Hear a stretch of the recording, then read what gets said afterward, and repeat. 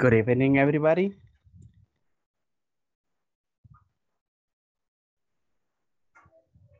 Hello, people. Hello, teacher. Hey, Roxana, how are you?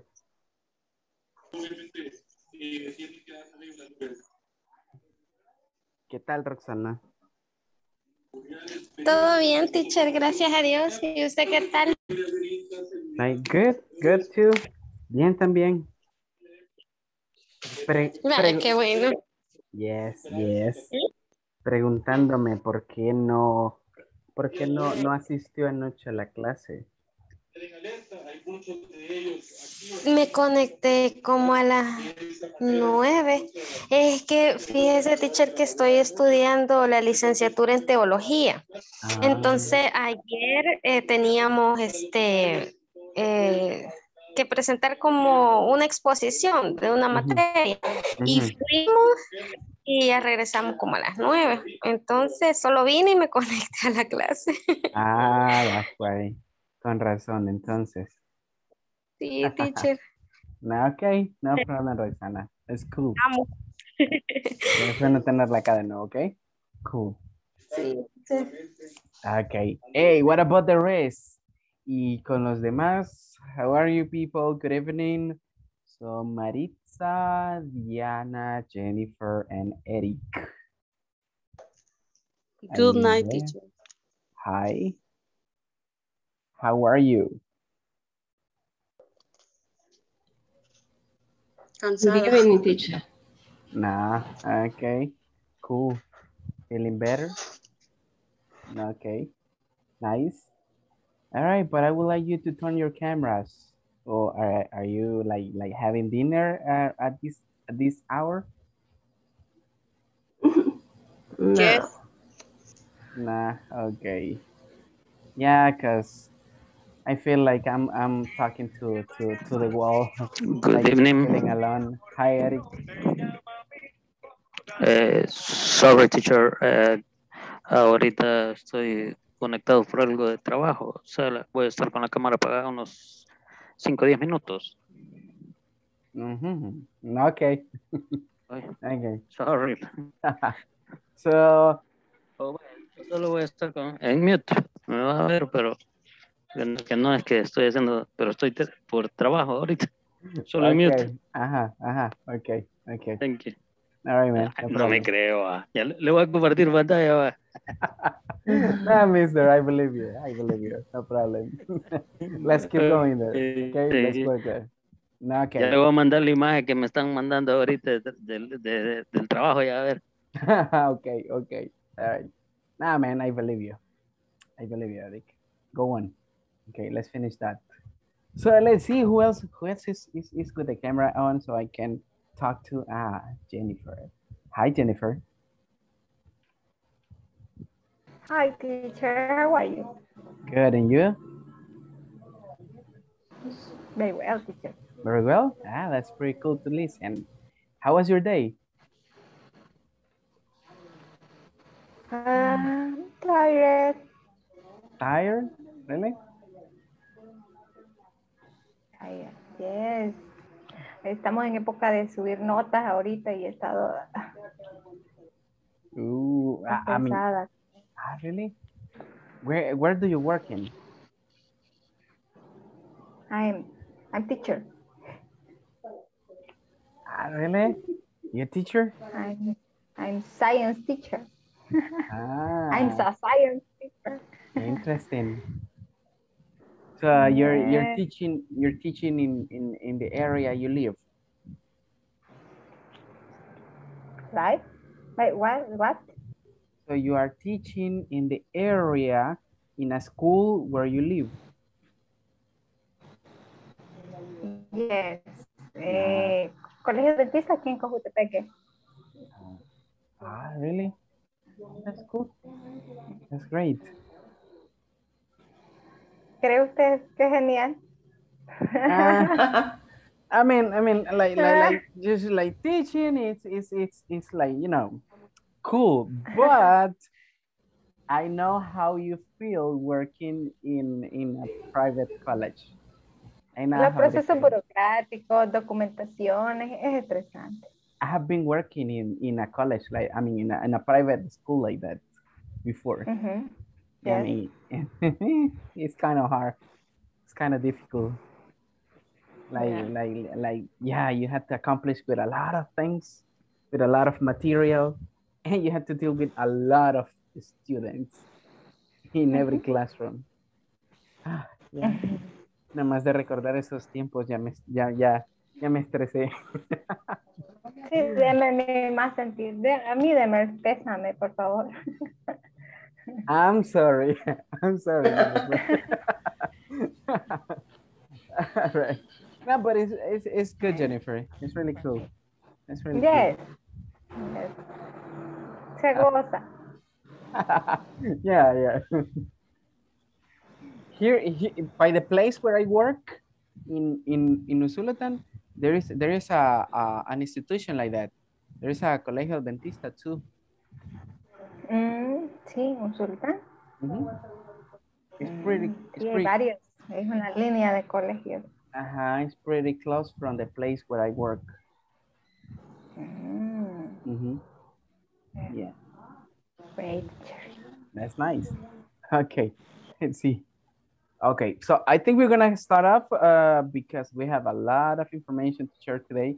We have a lot of feedback and we have a lot of exercises to do and practice to do as well. And besides that, we got one practice missing right from yesterday. Tenemos también que terminar la práctica que no terminamos ayer. So we gotta do that and we got to do like other things. So let's start up.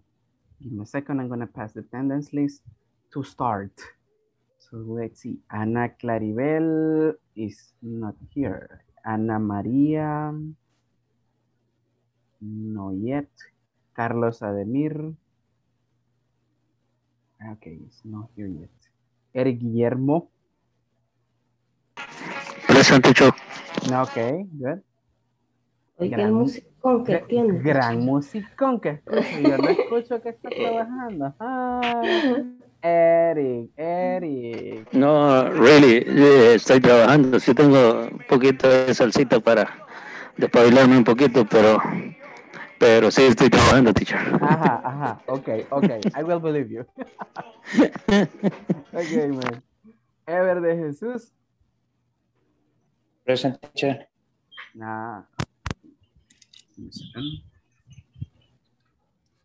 There you go. Then we got Fatima Alejandra. Fatima, it's not here, right?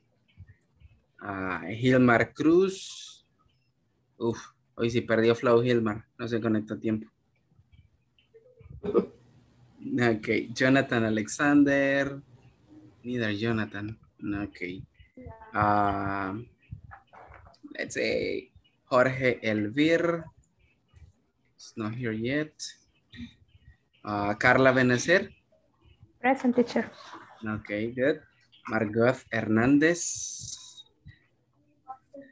All right, it's not here yet, right? Hey, Hilmar. Ya comenzamos a perder flow, Hilmar. Lo acabo de mencionar ya. Like 15 seconds ago. Ahorita le pongo la asistente. Good evening, teacher. Good evening, everyone. Good evening. Yes. Se perdió la secuencia. The sequence was lost. Okay. Let's see. Maritza Alcira. Present, teacher. Okay, good. Natalie Vanessa is not here. Let's see. Who else? Romeo Alexis. All right, not here yet.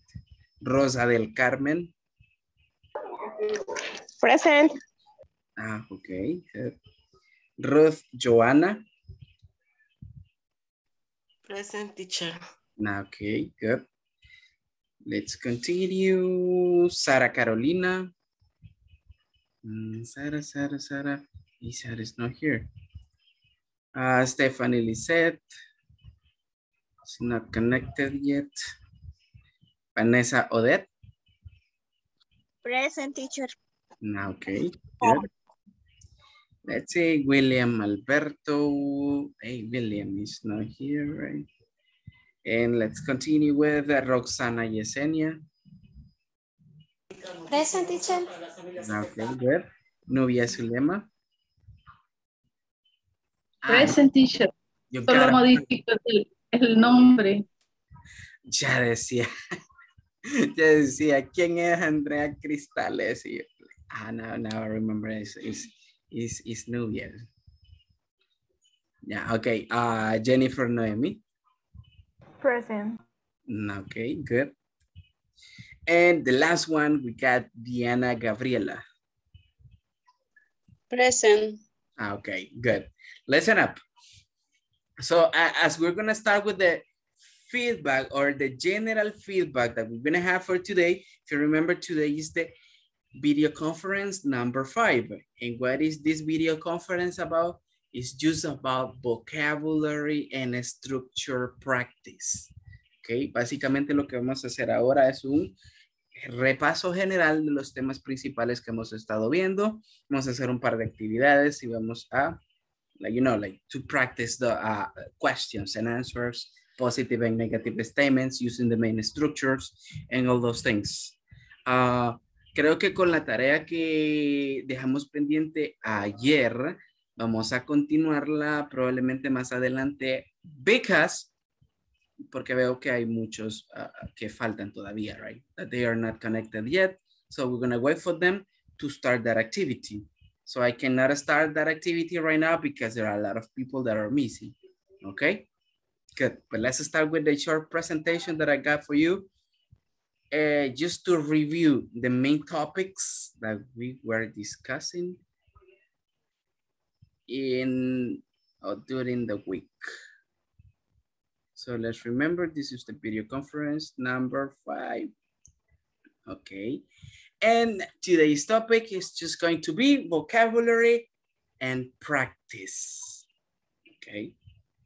So, ¿me confirman por favor si pueden ver la presentación? Yes. Okay, cool. So let's continue.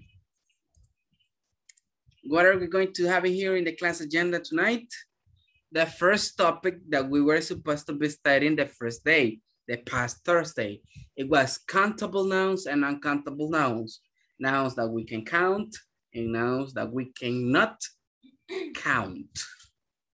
The second topic was have to or has to for obligation. Okay, that was the second topic that we were discussing. It was on Friday. The third topic was can for information and possibility. Okay, we're gonna start that. We're gonna like practice some questions with that. And then be going to, that's the structure that we were practicing yesterday. Okay, that's pretty much what we're gonna be doing, right? Just to provide a short feedback from every single topic. And not only the feedback, but also a practice, okay, about that. So let's start with the main things that we are going to have. Let's start with countable and uncountable nouns. Okay, and what are these nouns? Let's start with countable nouns. Let's see, Jennifer, help me reading, please. That's short definition about countable nouns. Countable nouns are nouns we can count. Okay, good. Are those nouns that we can generally count, right? For example, a cell phone, a computer, a student. So we can say one student, 2 students, 3 students, right? We can count them. So cell phones, we can count cell phones, like 1 cell phone, 2 cell phones, 3 cell phones, right, etc. Okay, so this is just with, you know, like nouns that we can count. Examples, as I told you, we got them in here. Nubia, help me out reading them, please.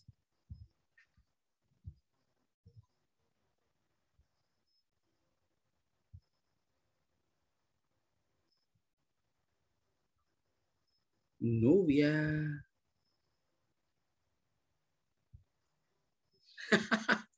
What happened, Nubia?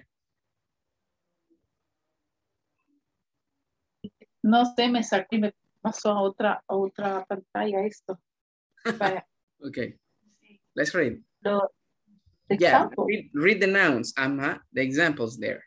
The examples nouns. Okay. Cars, bottles of water. Bottles of water. Telephone. Uh-huh. Cups of coffee. Okay. Books, notebooks, jobs. Jobs. Okay, very good. What are jobs? What is the word job?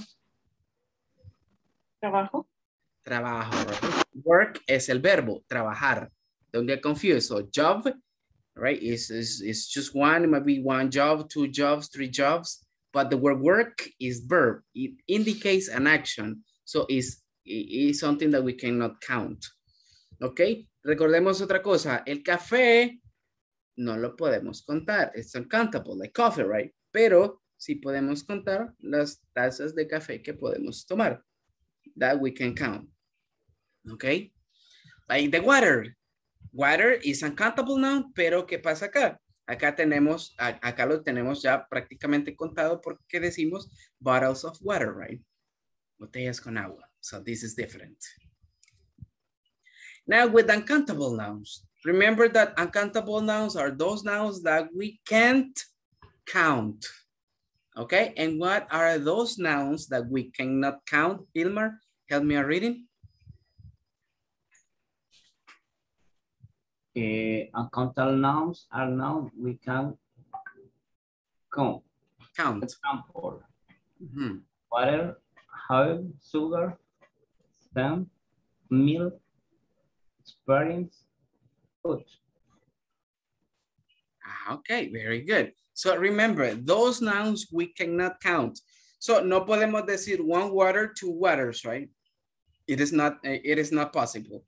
We cannot say one oil, two oils, because it's not possible too. Y la palabra comida en general también es uncountable. We cannot count it, right? No podemos decir like una comida, dos comidas, right?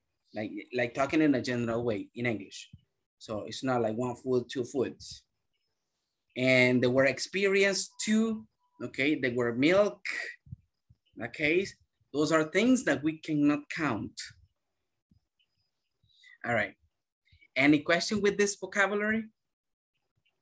Hasta acá. ¿Estamos claros que es un nombre contable y un nombre no contable? Are we clear with this? Okay, I guess everybody say yes, incluyendo los que tienen las cámaras apagadas. Oh my God, I feel weird when that happens. But anyways, let's continue. I just see a picture from a computer's window in there, Eric. I don't see that you are working. Es una imagen que me mandaron ahí de un que no se estaba conectando para que la viera que era cierto, pero ahorita voy terminando. Y okay. solo estoy viendo que es lo countable and uncountable nouns. Yes, I mean, those are like the ones that we can count and we cannot count, right? So let's put some examples in there. Acá solo estamos mencionando los nombres que podemos contar y los que no podemos contar. Ahora bien, los vamos a poner en contexto. ¿Cuáles son las dos estructuras que utilizamos con countable and uncountable nouns? How many, how much. How many and how much. Very good. So we got some example questions in here, right? Countable nouns using how many. Eric, help me out reading the question. Okay. How many books do you have? Okay, very good. Like, how many books do you have? Check this out. I have 2 books. You can say, I have 1 book. I have 4 books, or etc., right? So in that case, you are indicating the quantity of books, right? Another example, Ever, help me out reading. How many students practice English? How many students practice English? Okay, good. Carla, read the answer. 20 students practice English. Okay, very good. So you see, this is a quantity, right? 20 students practice English. Now, the last question using how many, Vanessa? How many cell phones does she buy? Okay, in that case, it's like, does she buy? Okay, Vanessa? Okay. All right, thank you, Vanessa. Now, let's see who can help me reading. Fatima, help me reading, please. She buys 2 cell phones. All right, she buys 2 cell phones. Okay, so let's see. Those are, you know, like quantities about something. In this case, we're talking about cell phones. Okay, good. Now, with this, do we get any question? Do we have any question with this structure? Or is there something that you do not like kind of understand from this topic? At least from the structure? Or everything is clear with this? ¿Todos estamos claros con esta estructura? I mean, it's pretty easy, right? It's kind of easy. We're not gonna stop that much in here. Okay, good. Can I continue or are you still writing? Okay, I guess everybody finished, right? Writing. Good, so let's continue. Now, examples using how much. Remember that examples with how much are examples using uncountable nouns, okay? Check this out with uncountable nouns. Romeo, help me reading the question. How much water do you drink? Okay, thank you, Romeo. How much water do you drink? Okay, literally, it says, ¿cuánta agua tomas? Okay. The answer, Roxana.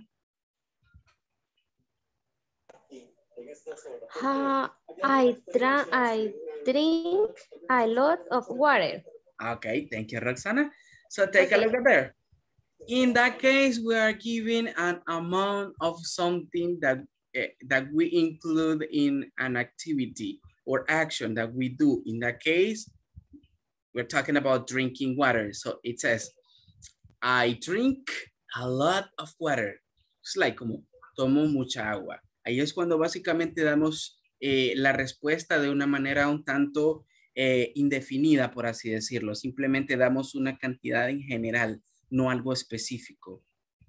¿Cómo sería algo específico? Cuando mencionamos algo exacto. ¿Cómo así? I drink 1 glass of water o 1 bottle of water. I drink 2 bottles of water. Ahí sí ya estamos siendo específicos, ¿ok? A pesar de que hacemos la pregunta con how much, podemos contestar con algo contable, pero recordemos, cuando usamos algo contable ahí, no nos referimos al producto, sino a la cantidad, ¿ok? En algo que sí podemos contar. Like in this case, we can count a bottle. Entonces, en este caso podemos contar una botella, un vaso, right? So in that case, that's why the answer is being given with countable. Ok, pero cuando ya nos referimos en sí al líquido, in this case the water, solo podemos mencionar like a lot of water, mucha agua, ok, a little bit of water, poca agua, ok, or some water, algo de agua, ok. Let's keep that in mind. Next example, Rosa, help me reading.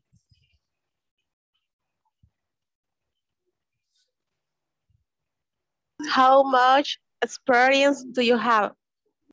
Okay, thank you. How much experience do you have? Okay, good. Maritza?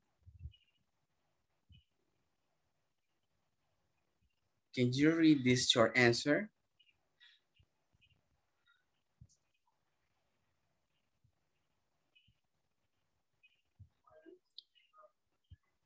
Maritza. Okay, I think she's not there. Let's see who can help me out. Nubia, help me out, please.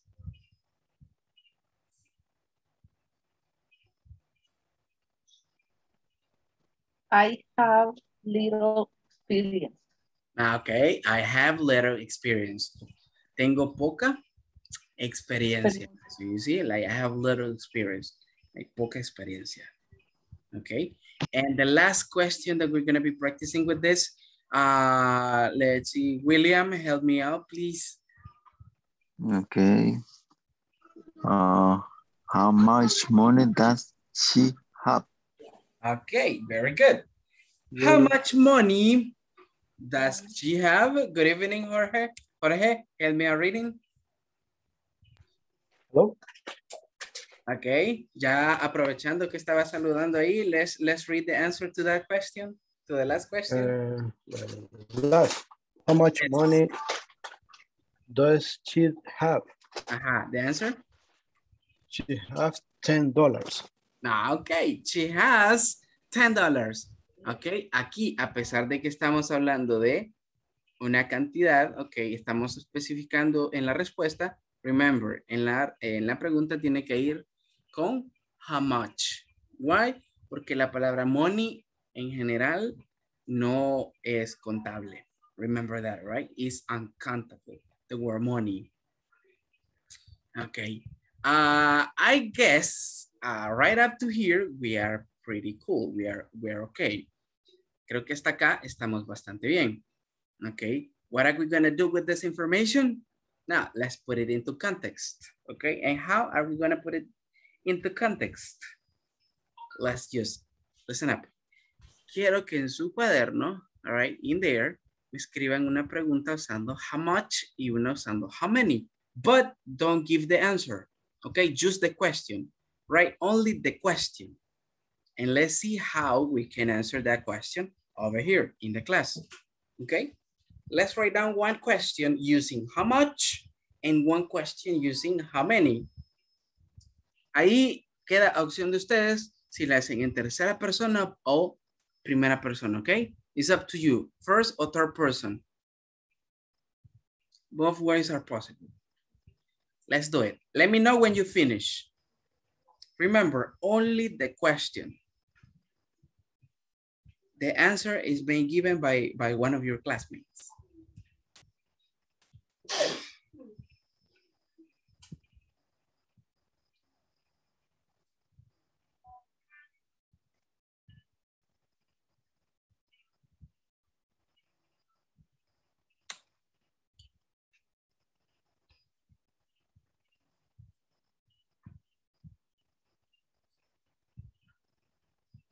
All right, just let me know when you finish.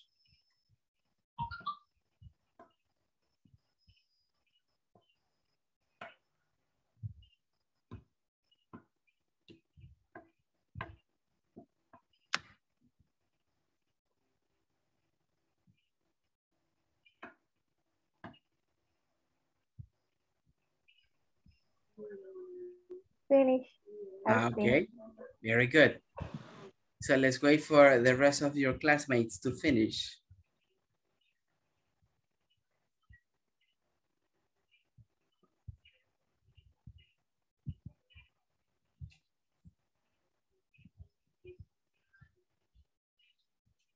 Please let me confirm when you finished so we can move on. You finished, Eric? Okay, good. Jorge, did you finish? Oh, sorry. I see the other items and my work. Sorry, but they try the terminate the exercise. Okay, like try to finish the exercise. Yeah, I mean, it was the uses of how much and how many. Remember, how many with countable nouns or nouns that we can count, like computers, cell phones, students, right? Okay. things that we can count. And how much with things that you cannot count. Okay, perfect. Gracias. Thank you. Okay, nice. Carla, you finish? Finish, teacher. Okay, so almost everybody's finishing. So let's start up. And I'm gonna start with the first one on this line. Let me see who's the first one. Eric. Let's go, man.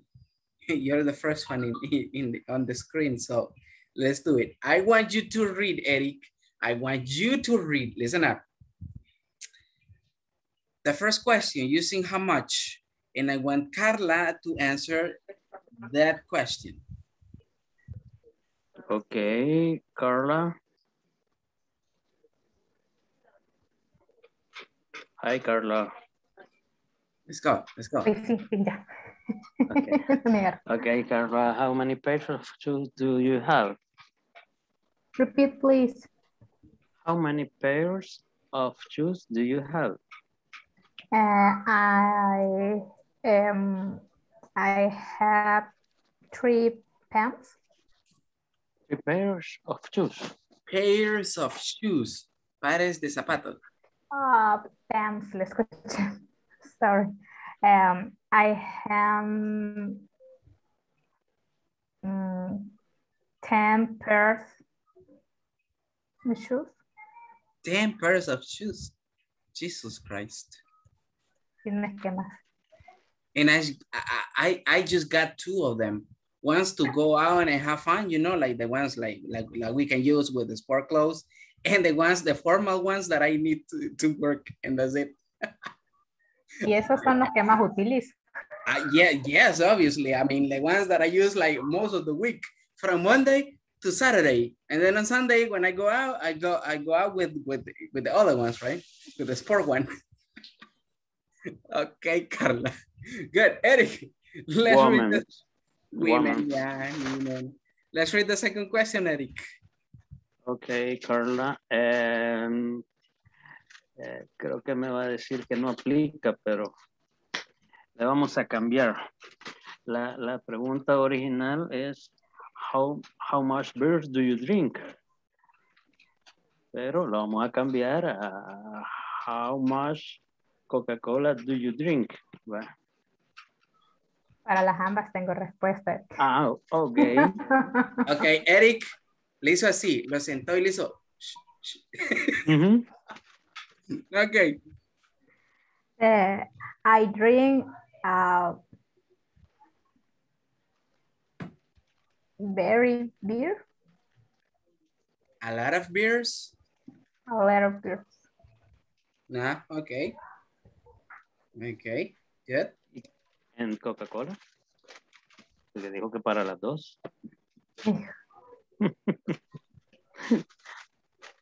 So much. Yeah, a lot of Coca-Cola too. Huh? Okay, thank you. There you go. Thank you, Nice. Carla. Thank you. Okay, Carla. Now, I want you to read your questions and Hilmar is going to answer them. Okay. Hilmar, how many houses do you have? Houses, plural. Houses. Yes, houses. Houses.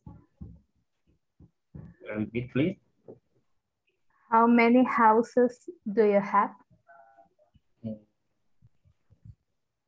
I have 2 houses. Houses. Houses.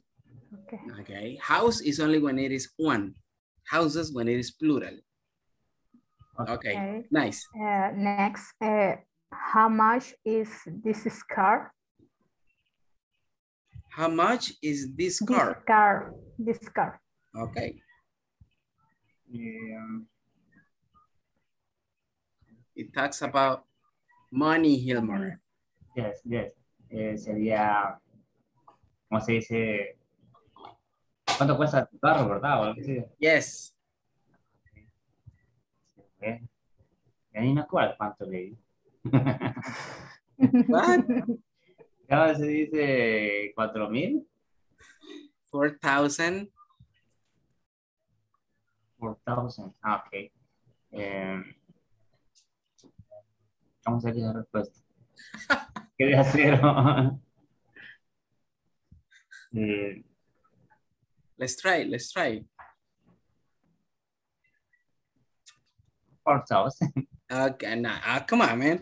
All right, this car, My car okay, is is $4,000.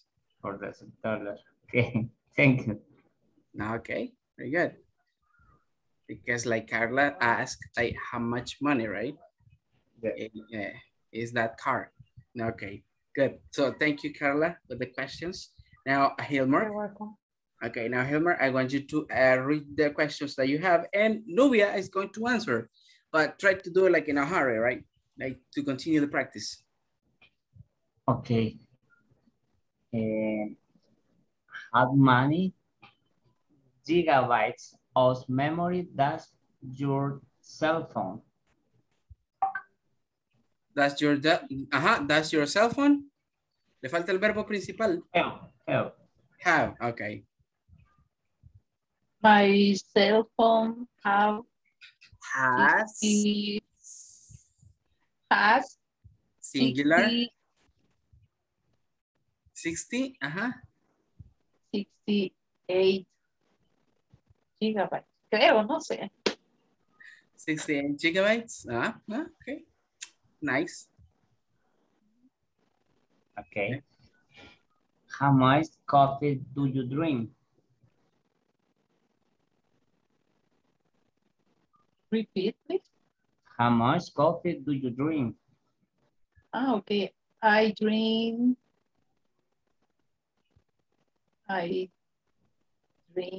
Una tacita como esta. ¿Va? 2 cups of coffee all day. I drink like 5 of those, Hilmer. Okay, good, Nubia.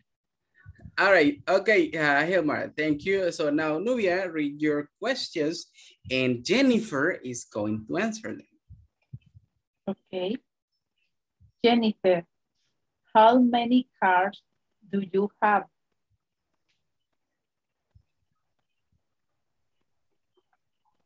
No, sí, me recuerda a mí, pero mi pobreza. Come on, No. Jennifer. Okay, let's put it negative. I don't have any a car. Any cars. Any car. Okay. Okay. The second question. How much chocolate? Chocolate do you eat? A little eat chocolate. ¿Produce espinillas, teacher? ¿Cómo sería? Okay, no, give me a second. Okay. What was the question, Nubia? How much chocolate do you eat? Eat. I heard. I thought it was drink.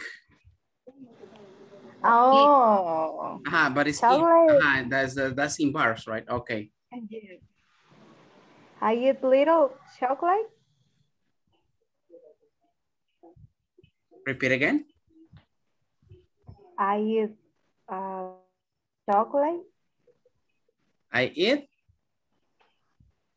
little, poco, perdón. No, in that case, like just some chocolate.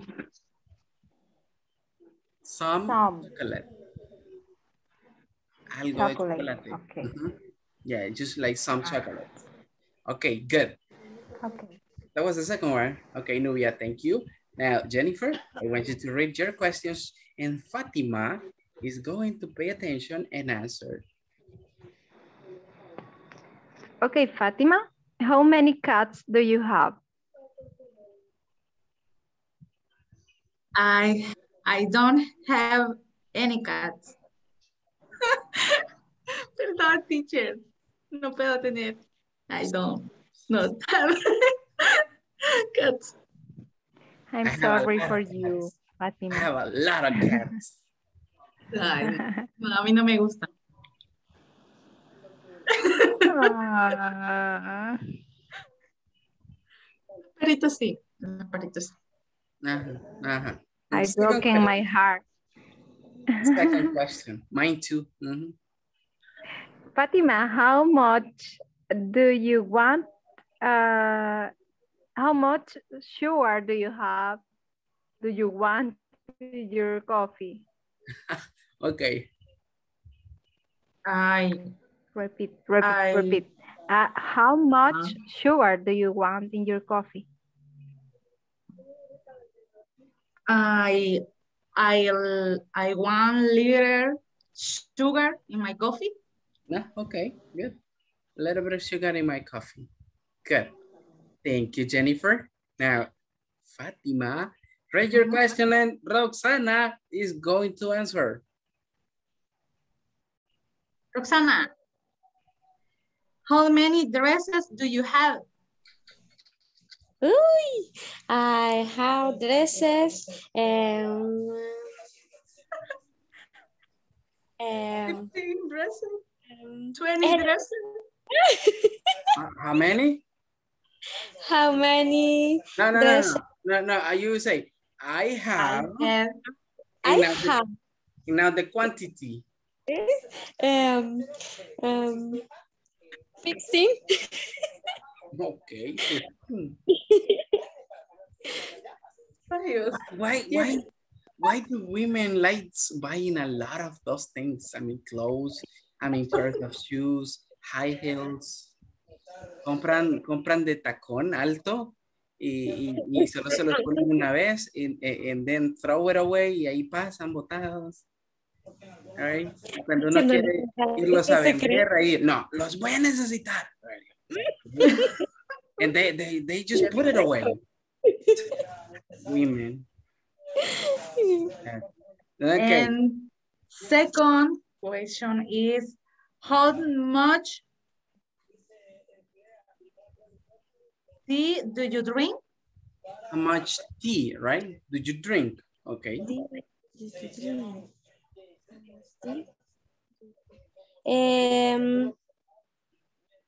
No, ¿qué significa? Té. Té.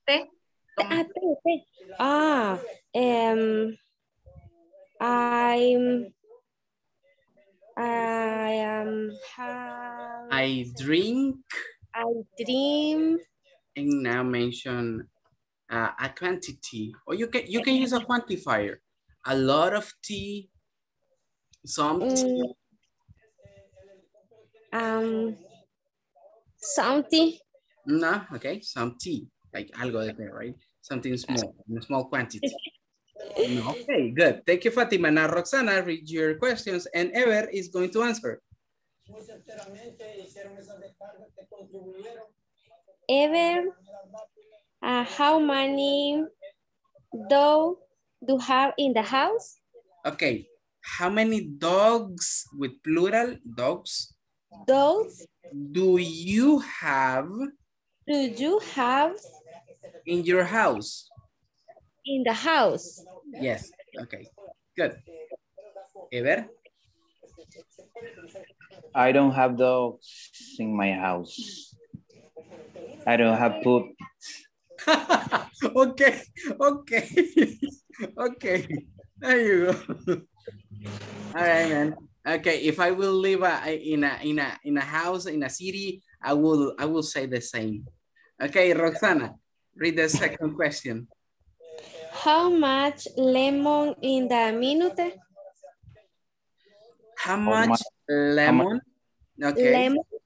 Do you want? Do you want in the minute? In the minuta. Minuta. Let's put it down. I don't like lemon minute. Let's put it positive, man, even though you don't like it. I don't like lemon. Only the shot tequila, but this is only. And listen, tequila, people with money, right? Okay. Tic tac. Okay. Tic tac. Made the shot the tic-tac. Ah, come on, man, like caña rica. Teacher. Okay. No, I mean, that's what the un bolito by here says. Okay, Rosanna, thank you. Now, Ever, read your questions and Vanessa is going to answer them. Okay, Vanessa, listening. How much time do you spend with your family? Repeat, please. How much time do you spend with your family? How much time with your Do you spend with your family? I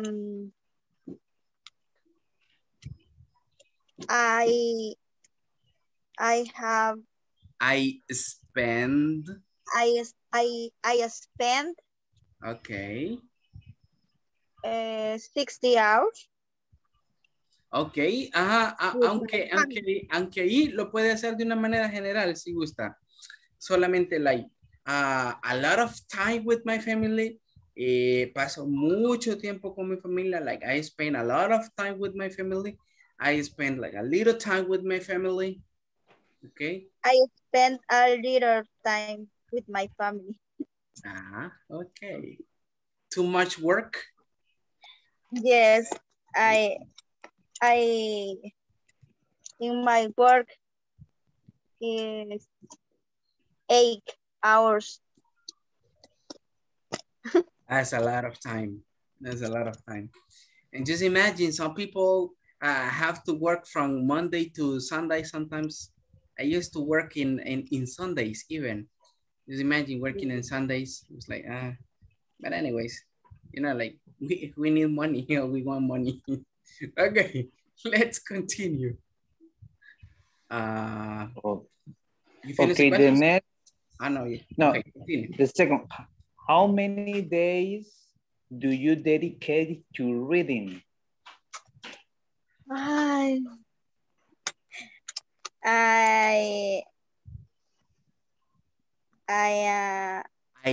day. I dedicate one day in the reading. All right. Okay, in the reading or to read. Okay, good. Very good. So thank you, Ever. Now, Vanessa, read the answer, the questions, and Jorge is going to answer them. Okay. Jorge, how many notebooks do you need? Notebooks do you need? Only one. But a complete answer, all right. Come on. Okay. I don't need notebook. I need. Okay, I need notebook only one. I need one notebook. Notebook. Okay, very good. Okay. Como usted dijo que solo uno necesitaba, eso, I need one notebook. Okay, perfect. Good. Another one? Okay. How much sugar needs for the smoothie? Do you need for the smoothie? Maybe need only 1 cup. Maybe one. I need only 1 cup. Actually, that would be 1 teaspoon. Una cucharadita. Porque si dice 1 cup, es una taza. Spoon, yes, okay. Yeah, Spoon, sorry. Okay, I confuse spoon but coffee. Okay. There you go. So thank you, Vanessa. Now, Jorge, read the answer, the questions, and William is going to answer them. Okay. Hello, William. Are you there? Yes. Okay. How many dogs do you see in the street today? Dog. Okay. Okay. How many dogs do you see in the street today? All right, dogs with plural, right, Jorge? Dogs. ¿Cuántos perros? How many dogs? Yes, dogs. Good.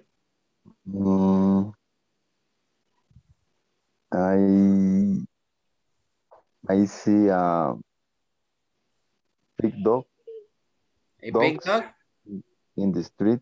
Ah, okay. All right. One big dog in the street. Second question. Second question. How much meal do you buy in one day? Repeat the question. Because it seems to me that is countable. How much? Okay. How much meal? Milk.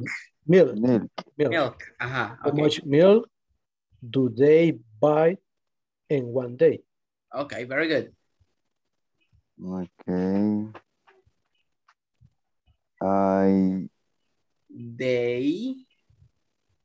Ellos, they. Okay. They buy 1 gallon. 1 gallon, Gallon. Okay, of milk. Of milk. Okay, very good. Okay. Thank you, William. Okay. Good, Jorge. Now, William, read the questions and who's gonna see it? Let's see who else. Who's there? I mean, these people got the cameras off. Rosa is going to answer them. Are you there, Rosa? Rosa, are you there? Yes, I'm there. Nah, okay. Cool. Go on, William. Read the questions and Rosa read the answer. Okay. En la primera quería saber cómo era, pero lo voy a decir. Okay. How many restaurants that had in their city? Is okay. Or... All right. How many restaurants? Restaurants con S. Yes, restaurants that had there in the city. Es como, ¿cuántos restaurantes hay en la ciudad? Yes. Entonces ahí sería... No, está bien el con how many, because it's countable. Estamos hablando de los restaurantes. En este caso, solo que la estructura sería how many restaurants are there? Are there. De haber, hay. Are there. Ahí no llevaría das, porque lleva el verbo to be. La voy a poner acá, like just for you to check it. Check this out. How many restaurants are there in the city? Right? This is the question. Okay.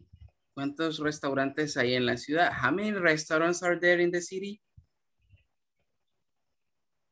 Okay. Rosa. Ay, Dios. Depende de qué ciudad, porque aquí hay bastante. Okay, take it from the city that you live. All right? Only from the city that you live. Okay, let's go. I have, no. Yeah. No, there are a lot of restaurants in the city. Okay, all right. When you don't want to specify the number, you can say that way, all right? There are a lot of restaurants in the city. Okay, good. William, second question. Okay. How much salt do you need? Okay. Repeat, please. How much salt do you need? Salt. Isn't it salt? Salt. Yo le escuché que dijo salt. No sé si me equivoqué.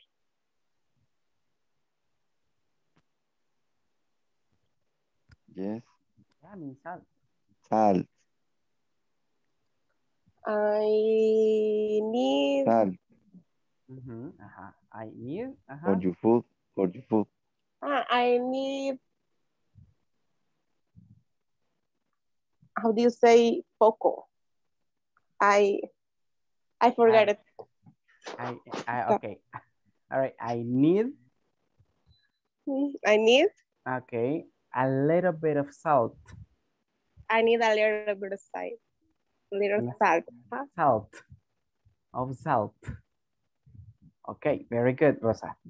Now, let's see. Okay. Come on, people. Let me check. Who else has not answered? Because in this situation, I cannot see who's participating and who's not. So let's see. Romeo. Romeo has already participated. Romeo, did you participate already? Because I don't remember you were participating. No. All right. Okay, Rosa. Read the questions and Romeo answer. Okay. How many books do you have? I have 3 books. 3 books. Yes. Okay. Okay. And how much sand have in the beach? Are there in the beach? Are there in the beach? I mean, Anna, but in this case, since it is uncountable, is there in the beach? Okay. How many sand have is there in the beach? Okay. Me pregunta cuántas veces he ido a la playa, algo así. ¿Cuántas sal hay en la playa? No, que no es arena, sand. I mean, yeah. O no sé si la pronuncié mal. Sand. Yeah, that's true. Sand, arena. All right, Romeo. Was it the correct pronunciation? Sand. Sand. Sand, yes. S-A-N-D, sand. Okay. Romeo. ¿Cómo sería mucha arena? A lot of sand. Okay. A lot of sand. Yes, pero comencemos. There is a lot of sand. Okay. Okay. It's like hay muchísima, mucha arena. Okay. That is pretty different. Okay, let's see. Since I watch just a few people with the cameras on, and I don't know who else is not participating like right now, we're gonna continue with the next topic, okay? I'm gonna let it here, I'm gonna stop in here, at least the participation from here in order to move.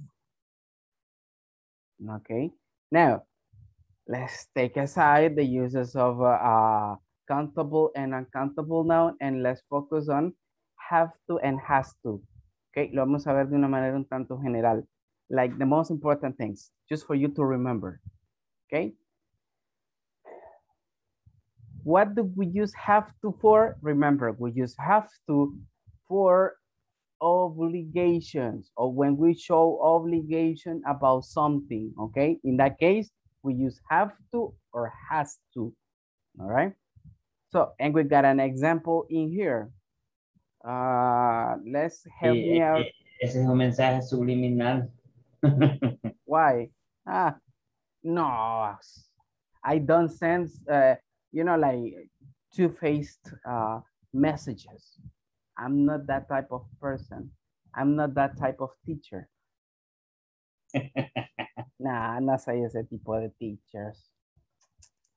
No, mis mensajes son clear, very clear. Right, Anna? Anna, read the example. I had to do the homework. I have to do the homework. So, ¿qué estamos denotando ahí? Obligation, right? Ahí estamos denotando obligación. Okay. Obligation tonight. Ah, yes, by the way. Who hasn't finished the homework? ¿Quiénes no han terminado las tareas? Espero que todos las hayan terminado. Because Me. Me what? You finished? George, no. I'm not finished. Okay, mister. I'm waiting for you right after the class, okay? Okay, no problem. For you to finish. Yes. Okay, good. Second example. Let's see who can help me out. Diana. Yes. Let's read the example, please. You have to work 8 hours. Okay, good. You have to work 8 hours. So if you take a look, the structure that we're using is have to. Why? Because in that case, the sentence is in or is talking about a second person. You have to work 8 hours. Now let's use third person. What happened with third person? We change from have to has to. And Sarah is going to read the example. She has to send the packages. Packages. Okay, thank you. All right, she has to send the packages. Take a look at that. Recuerden, en tercera persona cambia de have to a has to. And when are we talking about third person? When we use he, she, it, or singular nouns. Another example, Carlos, let's read.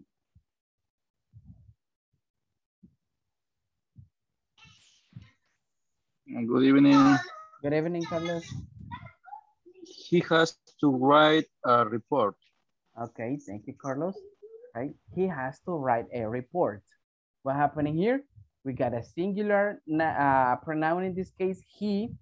That's why we got has to, and then right after has to, what it goes? It goes the verb in base form. Entonces, después del has to, en este caso va el verbo en forma base, right? En este caso sería write. Okay, let's continue with the examples. And for this one, I want, let's see, Stephanie Rutia to help me out reading. Okay, they have to go to the supermarket. Okay, very good. They have to go to the supermarket, right? So they are in an obligation, or they are obligated to go to the supermarket. So that's something, remember, to show obligation, all right? When we use have to. And depending on the action, that is the verb that we are going to be talking about. Okay, cool. Any question with this?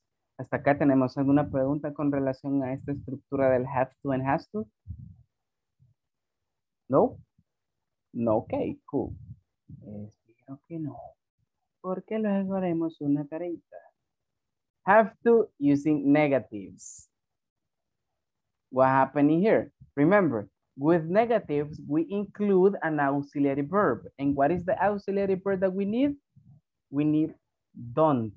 Do plus not when it is first person, second person, and plurals. And doesn't when it is third person or singular. All right, when we use he, she, it, or singular nouns. So let's read. Romeo, help me reading. I don't have to do the dishes. Okay, good. I don't have to do the dishes. What happened in that case? En este caso no estamos denotando ningún tipo de obligación. Okay, it's like como, no tienes que lavar los platos. All right, you don't have to do the dishes. That is something that you're not showing obligation there. So next example. Ruth, are you there? You don't have to wear a uniform. Okay, very good. You don't have to wear a uniform, right? No tienes que usar un uniforme. Next example. Vanessa. She doesn't have to play the guitar. Okay, good. What happened in third person? Ya en tercera persona, recordemos, de don't pasa a ser doesn't. Le agregamos ES a do. Okay. So she doesn't have to play the guitar. ¿Y por qué el verbo have lo tengo así y no has to? Porque de manera sencilla lo podemos decir que el auxiliar, que en este caso es doesn't, está haciendo la acción de la tercera persona o está siendo modificado, ok, de tal manera que la estructura have to no va a pasar a ser has to. Ok, next example. Hilmar, help me reading. Okay, he doesn't have to study math. Okay, very good. He doesn't have to study math. It's likely similar to the one before, right? Es similar a la otra, ok, a la anterior. He doesn't have to study math. Like, él no tiene que estudiar matemáticas. All right, and let's do the last one, Nubia.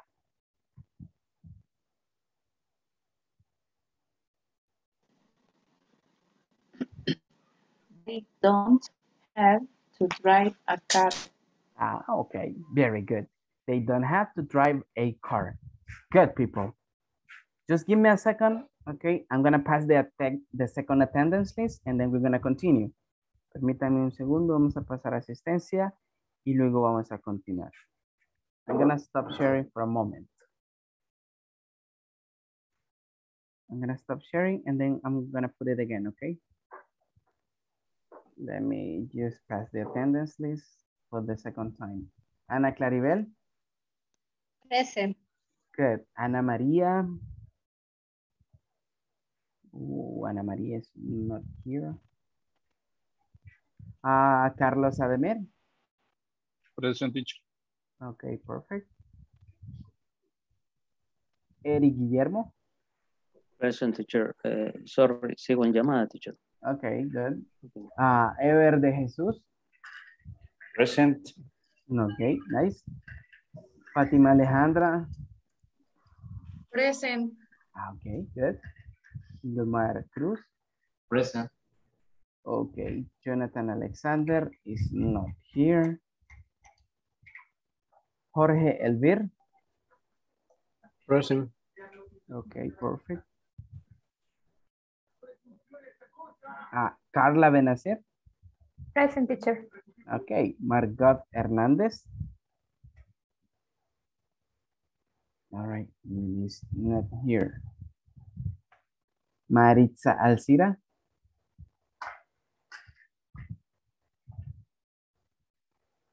Maritza Alcira, are you there? Hello?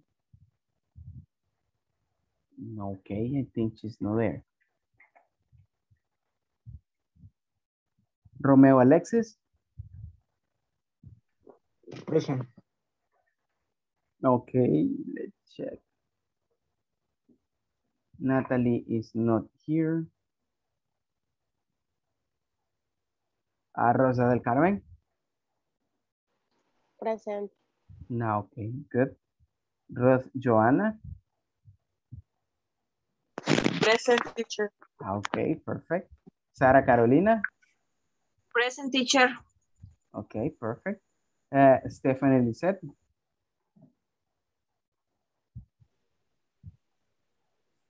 Stephanie Lisette? Present. Okay, good. Vanessa Odette? Present. Okay, perfect. William Alberto? Present. Okay, Present. William. All right. Thank you, William. Roxana Yesenia? Present, teacher. Okay, very good. Novia Zulema? Present, teacher. Okay, good. Jennifer Noemi. Present. Okay, good. And the last one, Diana Gabriela.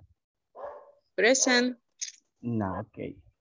Nice. Let's continue with this, okay? We were in have to using positive and negative statements, okay?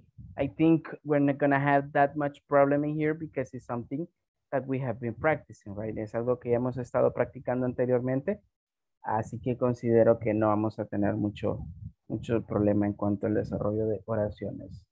Okay, like affirmative statements and negative statements. Okay, any question with this structure? ¿Alguna duda, alguna pregunta con esta estructura? Something that might not be clear for you?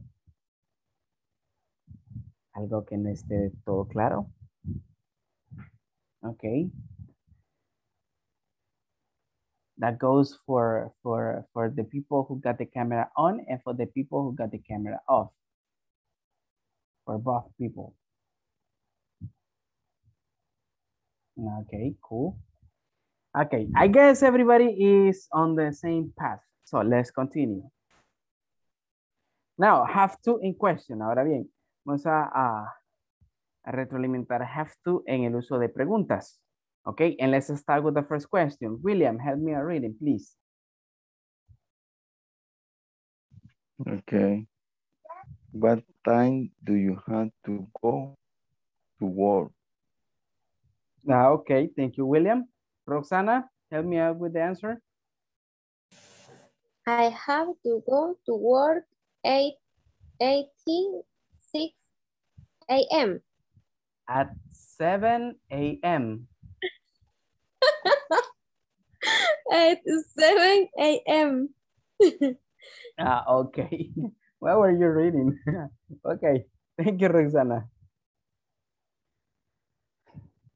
Diana, help me out reading the second question.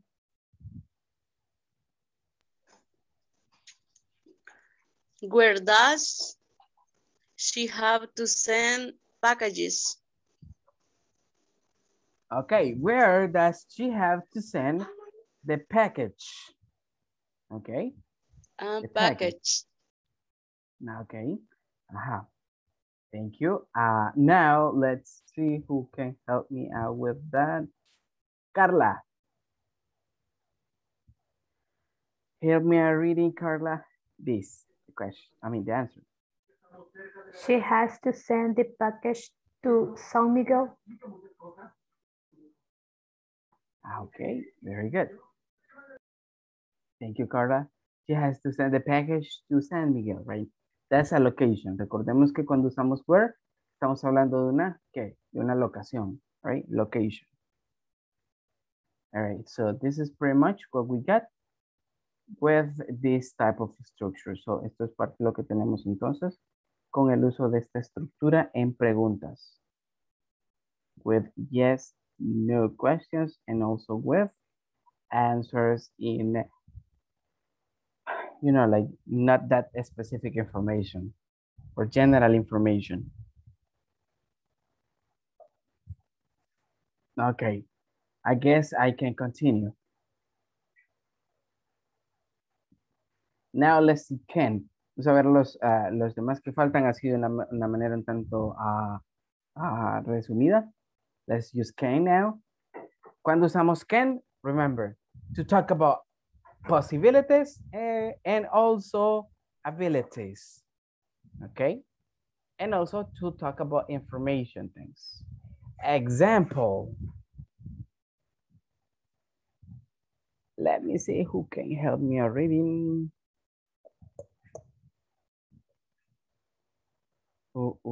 Someone that has not participated. Okay, Anna, Anna. I was looking for Anna. Anna, can you help me out reading, please? Can I play the piano? Okay, can I play the piano? Romeo. No, you can. You can play the piano. Okay, thank you, Romeo. No, you can't, right? You can't play the piano. That's a yes, no question. Recordemos que toda pregunta que inicie con can es una yes, no question. Que conocemos como yes, no question. ¿Por qué? Porque solo tenemos esas dos formas de poder contestar a ese tipo de pregunta o a esa estructura. Right? Yes, I can, you know, like see the rest, like for example, play the piano, or yes, I can, can play the piano, okay? If it is positive. Now, the second question. Vanessa. Can you play soccer? Okay, good. Fatima. Yes, I can. I can play soccer. Okay, very good. That is a positive, right? A positive action. Okay, very good. So let's continue with this, and I want Ever to help me reading the question.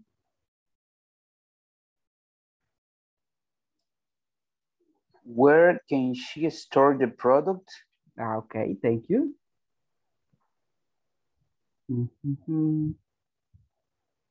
Let me check. Sarah, let's read the answer, Sarah.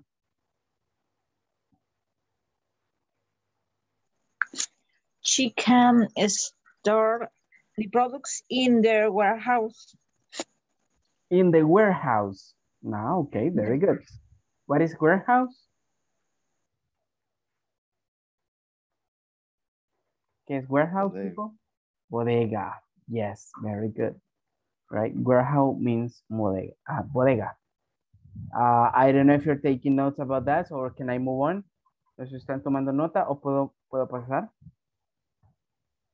Can I move on? Finish. Okay, nice. Let's continue. All right, with can. Listen. Este vocabulario lo vamos a necesitar después. Why? Porque creo que vamos a hacer práctica con esto. Or questions with this vocabulary. Solo que lo vamos a hacer en grupo.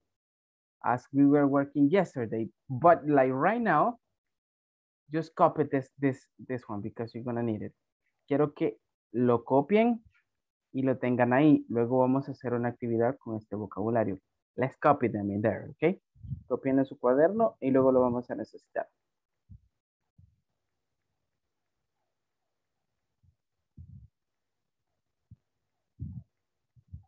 Let me know when you finish.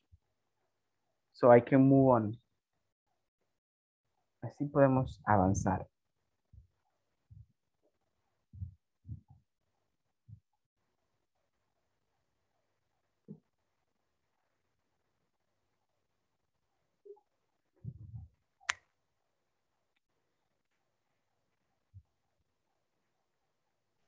Finish. Okay, very good, Roxana.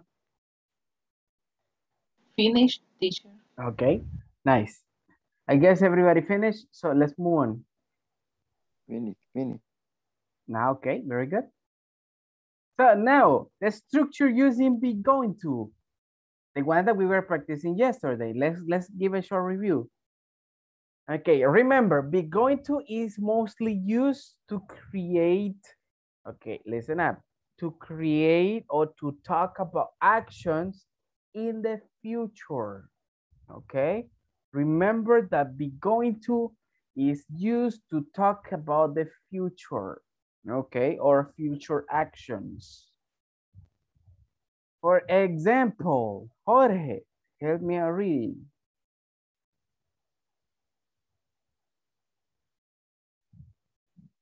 I am going to go to the meeting next week. Okay, very good. I am going to go to the meeting next week, right? Like, iré a la reunión la próxima semana. Second example, Eric.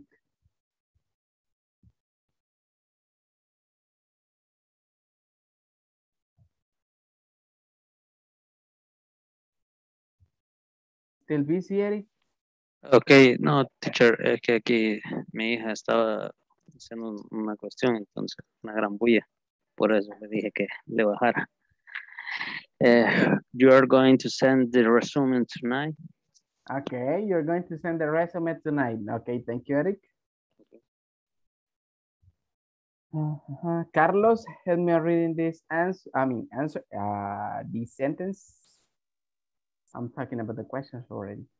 He is not going to work next month. Okay, what happened here? Check this out. Acá ya tenemos una oración usando be going to en negativo. ¿Y qué es lo único que hacemos? Colocar not. ¿Dónde lo hacemos? Entre el verbo to be, ok, y el going to. Ok, that's the position, right? Between be and going to. Esa es la posición que lleva la negación, que en este caso sería la palabra not. Ok, I am not going to go, okay, to the beach this year. So take a look at that example, right?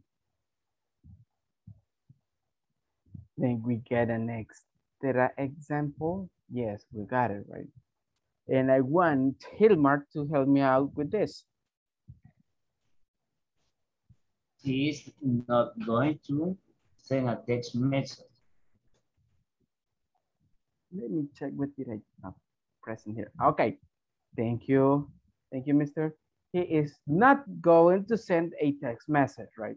So in that case, like that is she. So remember, what do I have here? I got positive statements and I got negative statements. Both of them in the same slide, okay, or in the same projections. I don't know if you're still taking notes about it. No sé si todavía están tomando notas o puedo avanzar. Are you taking notes? No, okay. I guess you don't. Okay, let's move on.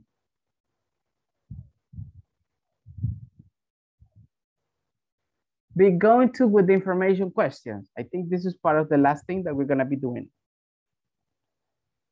What happened with the information question? Remember, we can use what time, where, when, okay, why, whether any question. Like this example over here. And I want someone that has not participated. Maritza, are you there?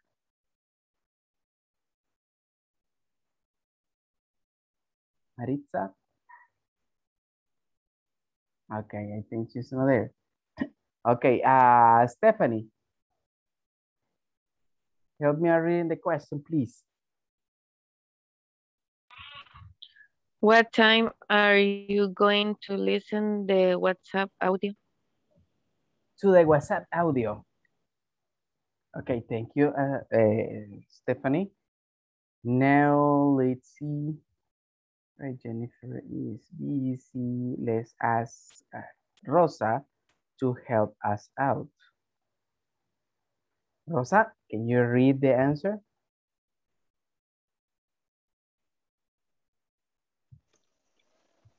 I am going to listen to the WhatsApp audio at 3 p.m.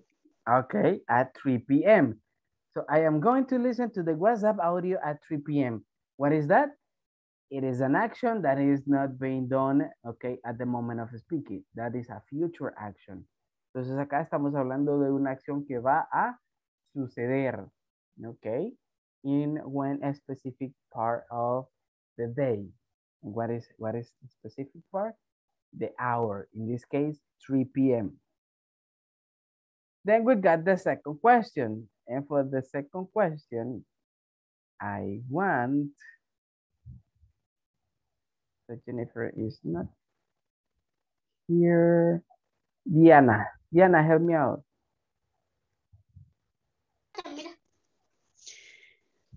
Present, teacher.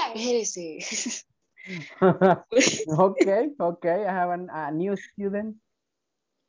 When is he going to buy a new truck? Okay, good. When is he going to buy a new truck? Okay, very good. And we got the answer in here. And I want Vanessa to help me out with that. He is going to buy a new truck next month. Okay, very good. He is going to buy a new truck next month. Entonces ahí podemos usar time expressions como next month para referirnos a un futuro un tanto más específicos en cuánto tiempo. ¿Ok? Él comprará un nuevo camión el próximo mes. So you see, in that case, we got a specific date. Good. I'm not gonna stay in here for a long time, as I told you. No nos vamos a quedar acá por mucho tiempo, como les había mencionado antes, así que avancemos. Now, what are we gonna do? We're gonna work in the manuals. Ahora nos vamos a ir a trabajar al manual. Okay. Why to the manual? Because now we have been practicing, okay, like the main structure. Ahora que ya tenemos practicadas las estructuras principales, what are we gonna do? Easy. We are going to start developing the activities that you got in the pages to complete with this. Let me check. Now this is the previous topic. Give me a second. I'm gonna put the ones that are in here. Countable versus uncountable. Yeah, I mean, let's put it like right up front here.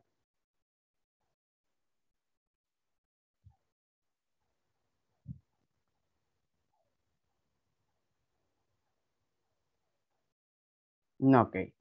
Listen, people. Listen the indication that we're going to be giving.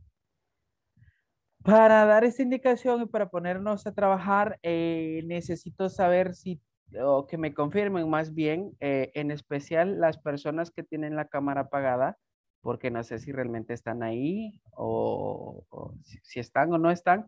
Necesito que me confirmen si están ahí. ¿Ok? I am here, teacher. Okay, but cool. I work. Sorry. Okay, all right, cool. How about, okay, Jennifer is there. Ana Garcia, are you there? Yeah, right. Maritza Yes, Alcira. teacher. Okay, Maritza, are you there? Maritza Alcira. Right. Stephanie? Oli. No, okay, good. Ruth? Hi, teacher. Okay, you are there. So I think just Maritza is the one that is not there. Okay, good. What are we gonna do? Listen, los voy a mandar a trabajar como estuvimos trabajando ayer en grupos de 3. En what are we gonna do? Quiero que nos enfoquemos en esta parte. Okay, from what page? We're gonna go straight to the page 18. Forget about 17 because it's just about general information. Let's go straight to here.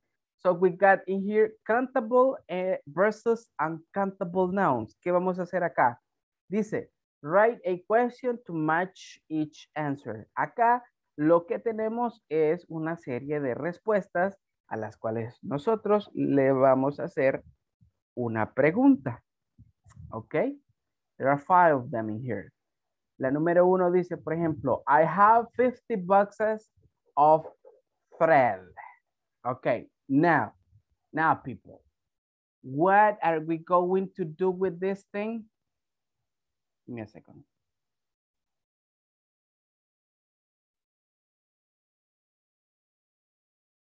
Okay, there you go. Yeah, people that are not connected. Okay, lo que vamos a hacer acá es escribir una pregunta para estas respuestas.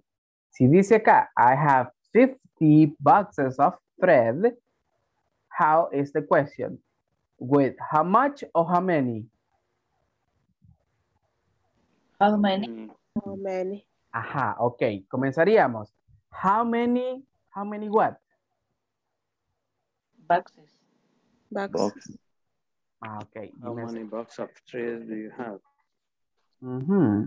Okay, give me a second. I'm gonna put it in here. How much? All right. How many boxes of thread do you have? Okay, yes, and I got it here. Check that out. How many boxes of thread do you have? Okay. ¿Cuántas cajas de hilo tienes? Okay, there you go. So I have 50 boxes of thread. You see, you got the answer over there. Entonces ahí ya tenemos la respuesta y también la pregunta que acabamos de hacer. Entonces, ¿qué vamos a hacer con ello? Pues vamos a ir a trabajar en los breakout rooms y vamos a desarrollar la pregunta, las preguntas que faltan para estas respuestas. Ok. Nomás hayamos terminado esta parte, ok. This part, I want you to go down. Quiero que nos vayamos a la siguiente parte. Ok, más abajito. ¿Qué aparece más abajo? Los usos de have to and has to. Ok, and what are we going to do with that? ¿Qué vamos a hacer con ello? Easy, look. Acá, como vamos a estar trabajando, listen, como vamos a estar trabajando en grupos, acá lo que vamos a hacer es que me van a escribir el nombre de un compañero. Supongamos que Diana, Jennifer y Vanessa están trabajando en las 3 juntas. All right. Acá, ustedes, en el caso de Vanessa, acá Vanessa puede escribir el nombre de Jennifer y acá abajo el nombre de Diana. ¿Ok? ¿Qué va a hacer acá? Acá en el cuadrito, en el recuadro acá de have to, ok, Vanessa va a escribir las actividades que Jennifer está obligada a hacer. Ok, ¿cómo así? ¿Cómo vamos a identificar esa información? Asking, preguntando, right? Preguntando sobre ella. ¿Cómo así? Jennifer le va a relatar. Example, I have to clean my bedroom. Si Jennifer dice, tengo que limpiar mi cuarto. I have to clean my bedroom. ¿Cómo Vanessa va a colocar acá? Easy. Lo va a colocar en tercera persona. Va a colocar, she has to clean her bedroom. ¿Ok? ¿Por qué she? Ah, porque estamos hablando de Jennifer. ¿Ok? And this is an obligation that Jennifer has to do. Y esta básicamente es una obligación que Jennifer tiene que hacer. Okay, something that she is obligated to do. Okay. Ahora bien, acá solamente vamos a poner dos actividades, ok, que en este caso su compañero o su compañera están obligados a hacer. Acá, 2 ejemplos de 2 oraciones en las cuales su compañero no está obligado a hacer, usando el don't have to. Example, Jennifer doesn't have to take a shower. It's an example, right? An example. Used to save water, like, para ahorrar agua. Okay, so in that case. Los sucios, teacher. ¿Ah? Que se bañen los sucios. Yes, that's true. Así se habla, okay? Good. So in that case, acá sobre 2 actividades las cuales no está obligada a hacer.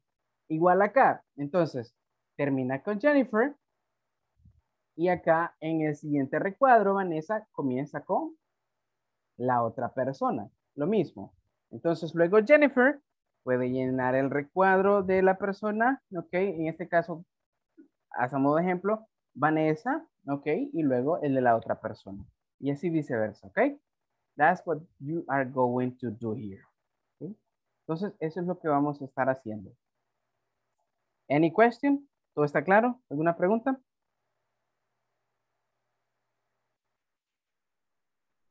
Yeah, I mean, this is from unit 2. Okay, if you don't have any question, let's go to work. Recuerden, Primero esta parte, ¿ok? Luego la otra parte que tenemos ahí. And then we're gonna like start with another things. Okay, I'm gonna stop sharing in here. Bien, voy a dejar de compartir un momento. Give me a second. Y voy a preparar los grupos. Give me a second. I got 20 people.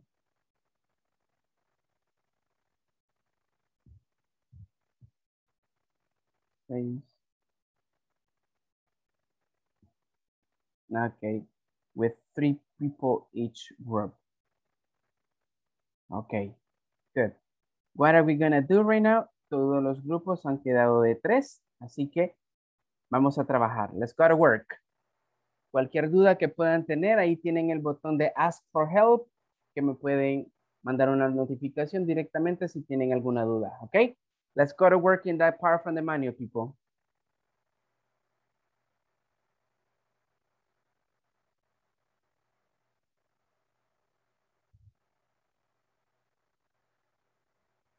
Let's accept it.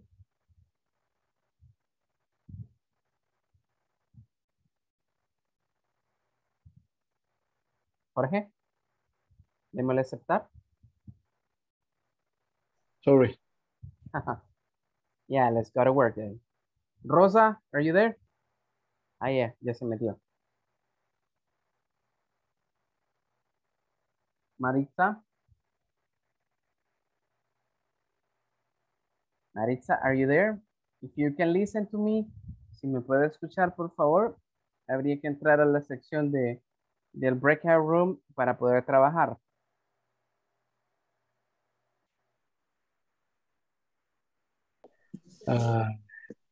Maybe us explain me. Dice que el director, que él ya fue a la departamental y que no le resuelve nada. Así que los niños... Okay, Jorge. In activity number 1 is a complete the question. Okay. Okay. I see 5 questions. It's correct. Yes. Okay. They have some flowers cleaners. Cleaners. They have some flowers. Some floor cleaner. Okay. The number 1, the teacher say, how many boxes of there do you have? For example. Yes, I was so kind to you and I gave it to you. Fui tan Hey, amable, hello, teacher. fui tan amable y se las regalé. Okay, thank you for the gift. Okay. Okay, and this part, one question, teacher. You tell me, in the start of the class, say I am state today with you. In the 10 minutes. No.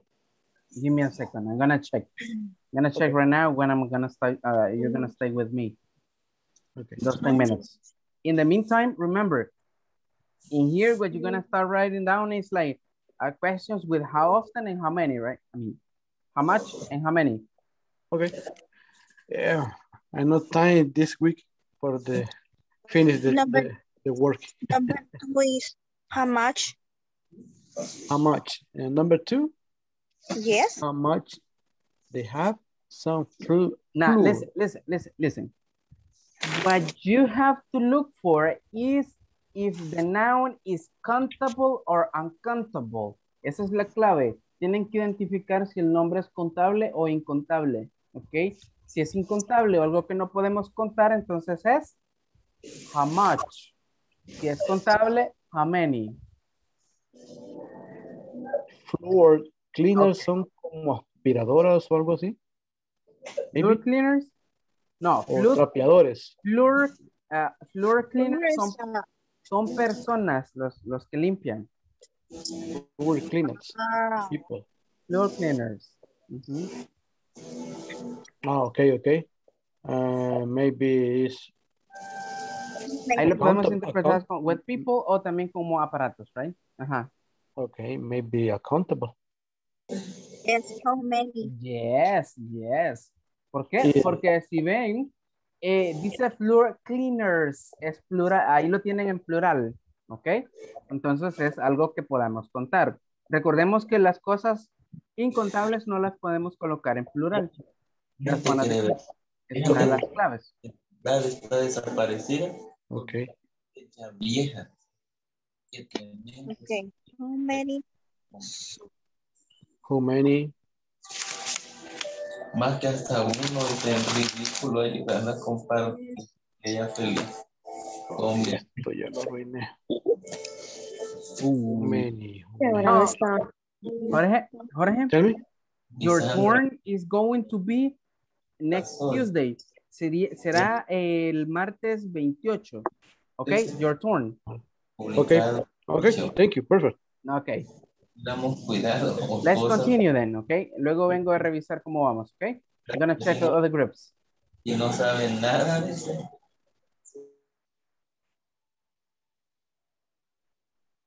Hello, everybody. How are you here? How are you going?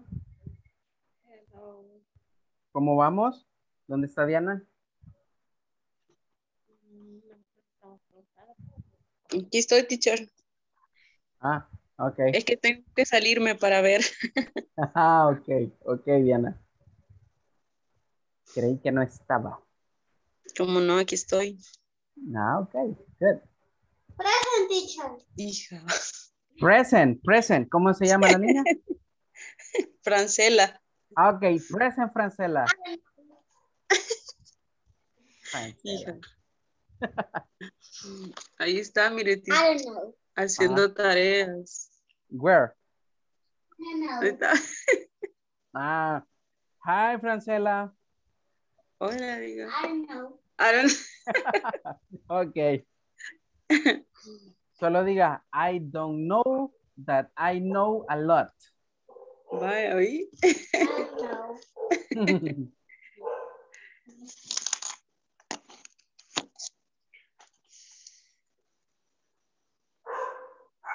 Ok, ¿cómo vamos acá? ¿Todo bien? Yes. No questions? Okay, good. So I'm gonna check another group and let's try to you know, like participate each other in these activities, okay? Es como ¿Cuál? cambiadores, ¿o qué es eso? What number? Como limpiadores. Ah, Yes. limpiadores. Okay. Limpiadores de piso. Exactly. That's what it is. How many Limpiadores. Floor cleaners do you have? Some they have. No, sería they have nada más. How many floors cleaners they have? Nope. Some. Sí. Recuerden que necesitan un verbo auxiliar. ¿Dónde lo ponen? No lo han mencionado. How many? ¿Cuál es el verbo auxiliar que usé en la oración, en la pregunta, perdón, número 1, en la que hicimos? Do. Do. Do, si es primera persona, si es plural. Das, si es tercera persona. Does. Ajá, ¿cómo sería entonces? How many does, ¿verdad? No. How many floor cleaners? Does. No, do. revisemos. Do. Ajá. It's they. Do. Do they? Do they? Do they have? Yes. Very good. How many? Okay. Listen up. How many floor cleaners do they have? Do they have? Yes. Muy bien. Okay, let's do the other ones. Bien, siguiendo ese mismo patrón, sigan con las demás. Solo revisemos si es singular o sea, si va he o she o it, entonces sería does. Okay. Okay. Yeah, let's Thank you, check that. teacher. Okay. Thank you, teacher. All right. Ajá. Así es, así sería. Ajá. Entonces, vamos a ver. El 3. Permítame, voy a apuntar yo aquí la mía. Vamos a ver. How much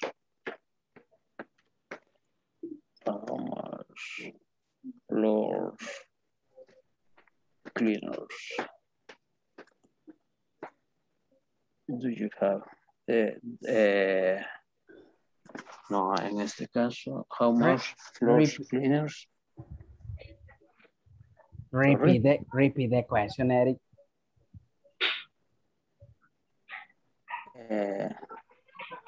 How much? How much? ¿Qué es floor cleaners? Listen.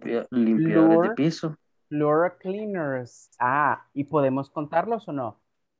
Ah, no, es cierto. ¿Podemos? How many floor cleaners?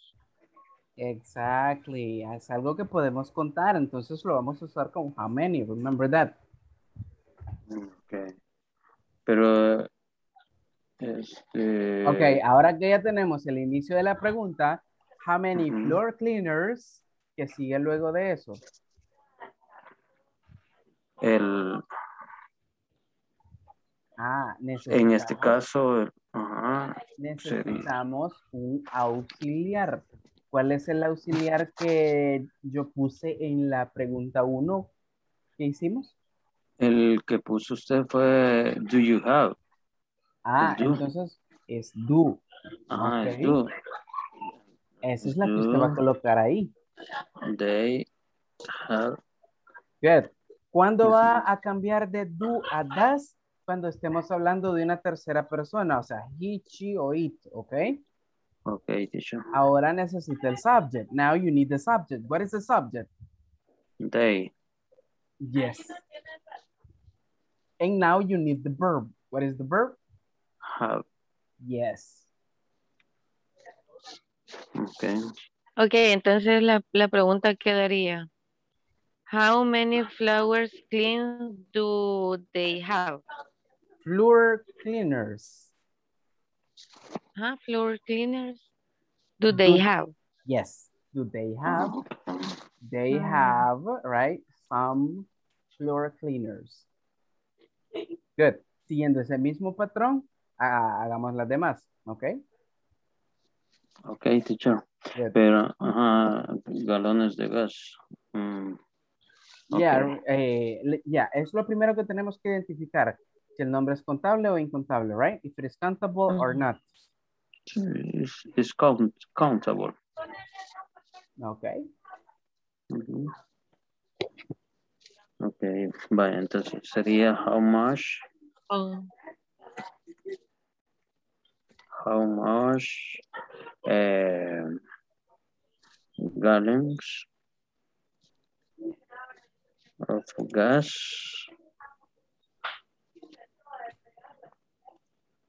for the lift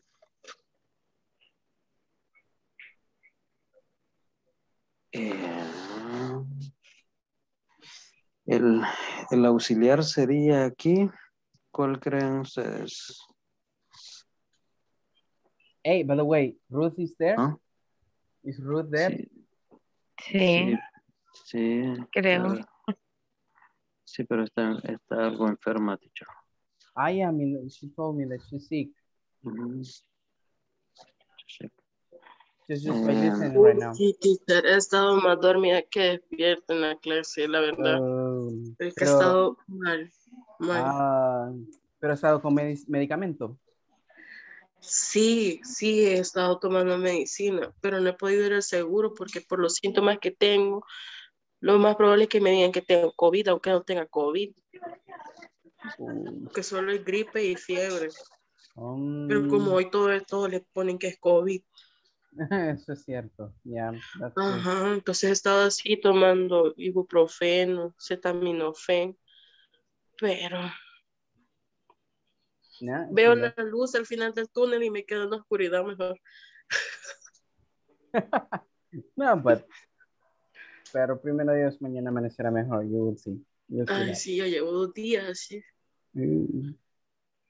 That's difficult. Sí. Yeah, okay. Good. So let's continue with that, people. Okay. And Eric is not. Yes, teacher. Remember, with things that we can count, we don't use how much. We use how many. Sorry, perdón. Es que usted había mencionado que en la otra decía que era countable, pero me estaba haciendo la pregunta con how much. So. Ajá, how many? Sorry, teacher, aquí ahorita me he quedado un poco. Sí, recibí una noticia y les estaba contando a mis compañeras. Y una mala noticia, una pésima noticia y de un amigo, 18 años de conocerlo y después de la vacuna le ha dado Guillain-Barré. Y sí, esa fue la llamada que me cayó, entonces me he quedado ahorita pero bien impactado, teacher.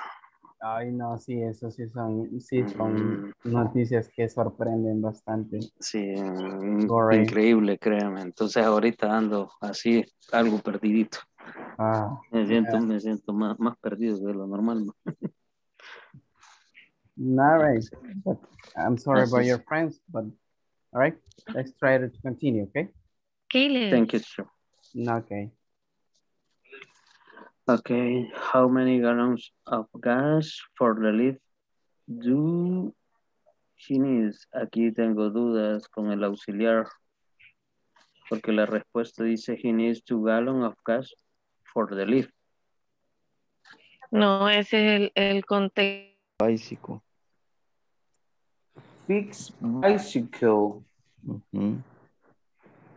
Bicicleta. Has to fix the bicycle. William has to fix the bicicleta. William has to fix him bicicleta or him. Hey, what type of sentence is that, Ever? He has to feed his bicicleta. Bicycle, man. Bicycle. Es Spanglish.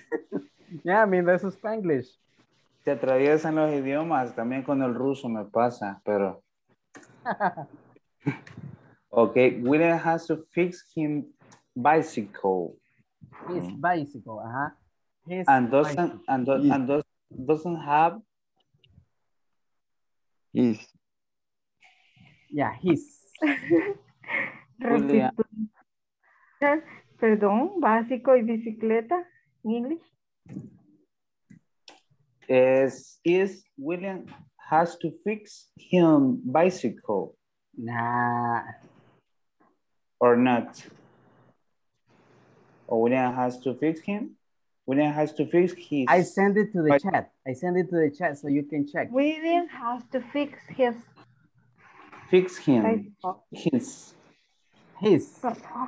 Su de él. Su bicicleta. His bicycle. Bicycle. William has to fix his bicycle. That's the way. Bicycle. Okay, nice. Okay, when the second part, what is the one thing what doesn't have to? What doesn't have to go to your dogs, or I don't know. Go to the work. Hasn't delete the text. Amazing. Mensaje. Doesn't have to send. send text message. ¿Qué come teacher y no nos da? I'm eating ¿Qué come y something no that nos da? I'm eating something that my grandma did, like cooked or something like that. Like a fruit. The thing is that I didn't have dinner, so that's why I'm like getting some piece of this. ¿Cómo se dice provecho en inglés? Enjoy it. Enjoy it. Yes. Enjoy, teacher. So thank you. Okay, in my case, I have to do the homework. Yes. Ever has to do? The homework. The homework. Okay, very good. Sería ever has to do his homework. His homework. O the homework también. It's possible. Okay. And doesn't have ever. And I don't have to go to work tomorrow. I am the office. Okay. And I don't have to go to work tomorrow. Okay. Third person ever doesn't have to go to work. Tomorrow. ¿Y de qué trabaja? Quiero un trabajo así, pero no tengo que ir. Por dos. No porque tiene que trabajar domingos, sábados en la tarde. Entonces, but you're saying that it's not an obligation to go tomorrow. No, it's my day off for the week. That's why. To the Sunday, yes. That's why. Okay, so forget about what we said. Entonces olvide lo que dijo Jennifer y dije. Estamos felices entonces nosotros. Yes, very happy. Okay, let's keep going, people, okay? I'm gonna give like 3 or 4 more minutes and then we're gonna finish this part, okay? And let's go back to the main section. Okay, teacher. Thank you. Good. I'm gonna check another group and see what happens. Have to wash the dishes. Okay.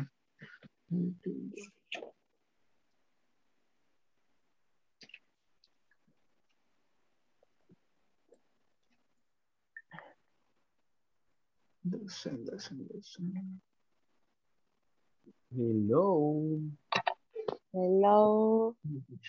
What's up? I don't need to see you. Hey, what happened? I don't see you. A mí no me va a poder ver. No, ahora sí. Ya vi la screen. Es que estaba todo en negro. I don't know why. Pero ahora sí. Ok, ¿cómo vamos acá? ¿Ya están en la segunda actividad? Yes. Ok, nice. Recuerden, acá, en este caso, Rosa, usted nada más tendría el nombre de Romeo. Y Romeo tendría el suyo. Luego, en las actividades de have to, Romeo le puede decir, por ejemplo, I have to work tomorrow. Tengo que trabajar mañana. Usted, Rosa, le pondría he has to work tomorrow. Luego, en una, serían 2 por cada una. 2 con have to, 2 con don't have to. Don't have to, remember, are activities that you, listen up, that you are not obligated to do. Son actividades que no está obligada a hacer. Example, I don't have to send text messages. Okay, es como, no tengo que enviar mensajes de texto. So you see? Yes. Ajá, entonces usted pondría, he doesn't have to send text messages. Yes. Una consulta, teacher. Ajá, tell me. ¿Cómo sería? Ella no, ¿qué va? Sí, ella no tiene la obligación de bañar al perro. She doesn't have to bath the dog. Ok. Bath the dog. Ahí se lo acaba de mandar al chat. Pero recuerde, Romeo, ella tiene que mencionarle las cosas o las actividades que ella no está obligada a hacer. ¿Ok? Y luego usted las va a transformar en tercera persona para escribirlas. ¿Ok? Okay. Good. All right. I'm going to check another group then. Okay? Number 7. Hello, teacher. Hi. Hi. Nice. No podía, si nos hemos equivocado o algo. Vamos a ver. How many mistakes do you have? Mistake.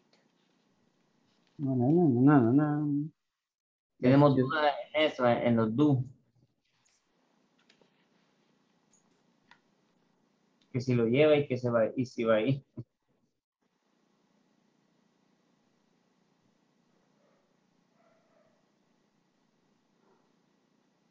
Uy, teacher, mucho silencio. How many gallons of gas for the lift does he need?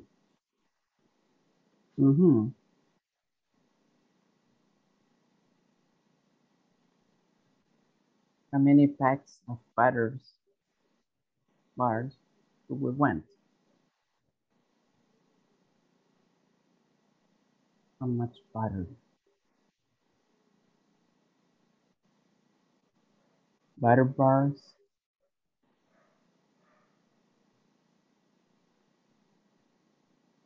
How much water?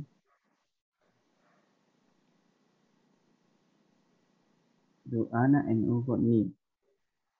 So those are like the main ones that you've got problems with right now. Look, in here, si dice floor cleaners, ¿a qué se está refiriendo? Limpiadores de pisos. ¿Ah? Limpiadores de piso.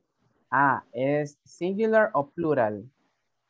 Está hablando de los limpiadores. Plural, right? Ajá. Ahora bien, countable or uncountable?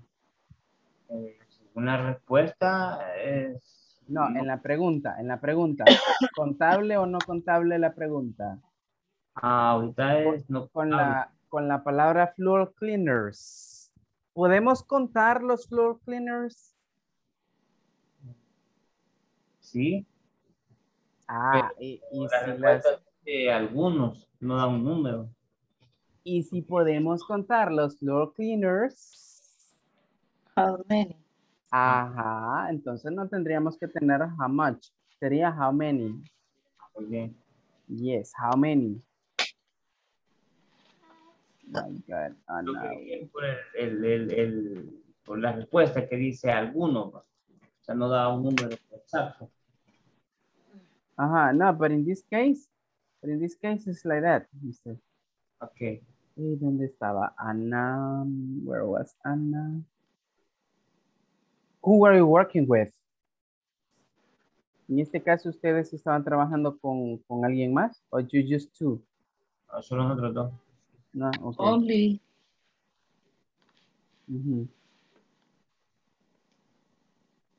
Two.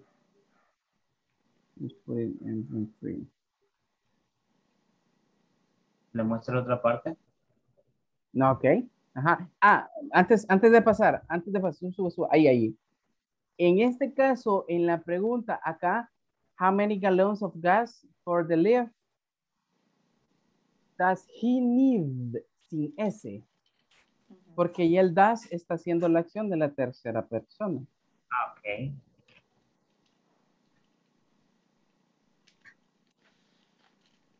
Okay, how much water do Anna and Hugo need? Okay, yeah, good.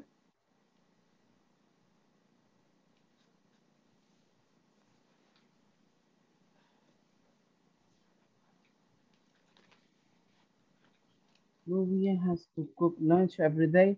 Nubia has to call to client of company. Nubia doesn't have to wash the car. Nubia doesn't have to clean the house. Hilmar has to receive English class. The English class. Hilmar has to prepare the breakfast. Hilmar doesn't have to wake up early. Good for you, man. Hilmar doesn't have to clean the garden. Nice. Sí, solo sería ahí. All right, the English class. Okay, good. So, ahora creo que sí, ya es tiempo que volvamos, all right?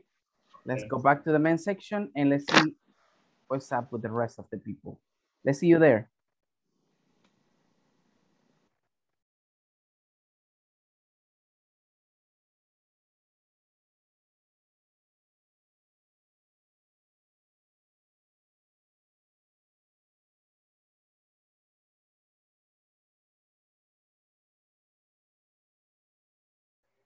I can see that everybody's happy. Hey, ¿qué pasó con los demás?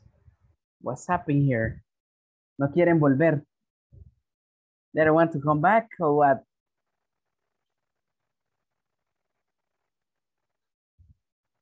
Ok, bueno, esperemos que el sistema los expulse. Oh my God. Yeah, I mean, they don't want to. Una de dos. Está bueno el chisme. O no quieren volver, o no, todavía están haciéndolo, o ya se fueron. No, ya vienen. Ya los está expulsando el sistema. Ya no me dejó terminarle de contar la novela a Stephanie. No, the teacher. You see, I told you. La Rosa de Guadalupe lo estaba contando. Sí, qué mala onda. Ya ve que les dije. No La Rosa de Guadalupe estábamos ahí. Ya ve que les dije, no quieren volver, pero el sistema los va a expulsar de ahí. No, pero ahorita empecemos con la número 1, Stephanie. ¿Cuál es la número 1? Come on, man. No, listen. If you haven't finished, ¿quiénes terminaron y quiénes no terminaron? Like, to be honest. My group finished because I don't know, stay good. Good. Cool. My group. Ever, your group finished? It was you, Jennifer, and William, right? You finished. Okay, nice. Right. Very good. Fatima, did your group finish? Yes, teacher. Okay, nice. Pura suprema, Eric. Obviously, man. Vanessa, did your group finish?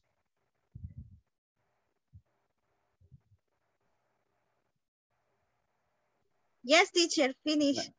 Okay. All right, very good. What are we gonna do? Listen. Mañana entonces nos vamos a poner a revisar cada una de ellas, okay? Which one is correct, which one is not, especially the one we have to and has to por motivos de tiempo, okay? I don't want you to be here like for more than, like more than the time that you were supposed to be here. So we're gonna stop in here, okay? And tomorrow we will continue just with the check-in of those activities before starting the main section, okay? So we're gonna stop in here and I'm gonna pass the attendance list right now. Give me a second.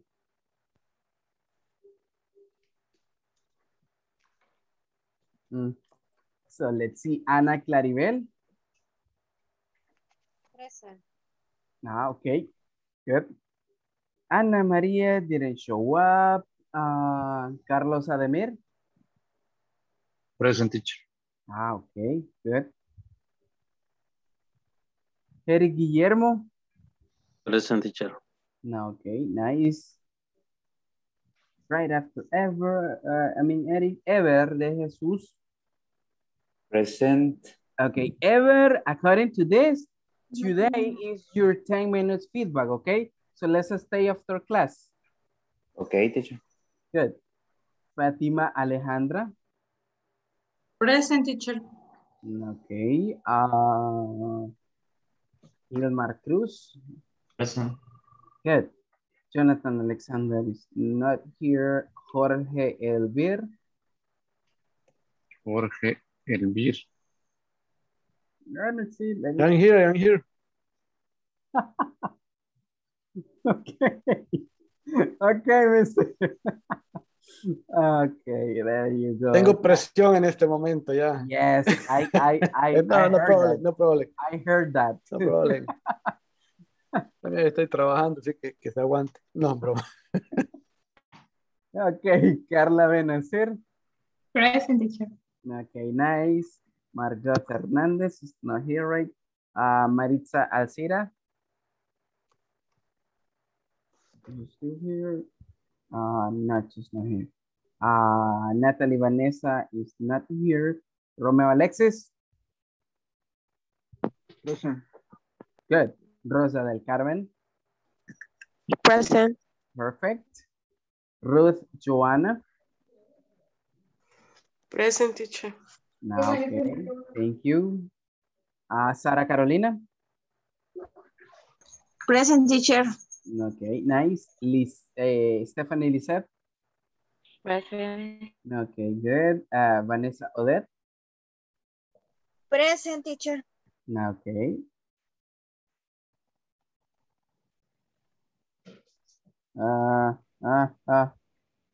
Okay. Did Vanessa say that? No, okay.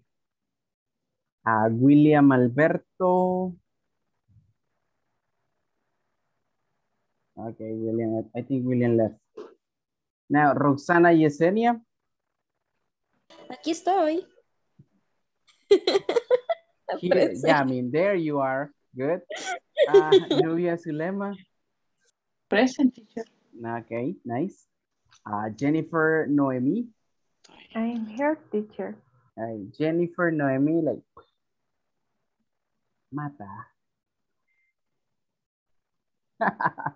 Very dangerous, Jennifer. And the last one, Diana Gabriela.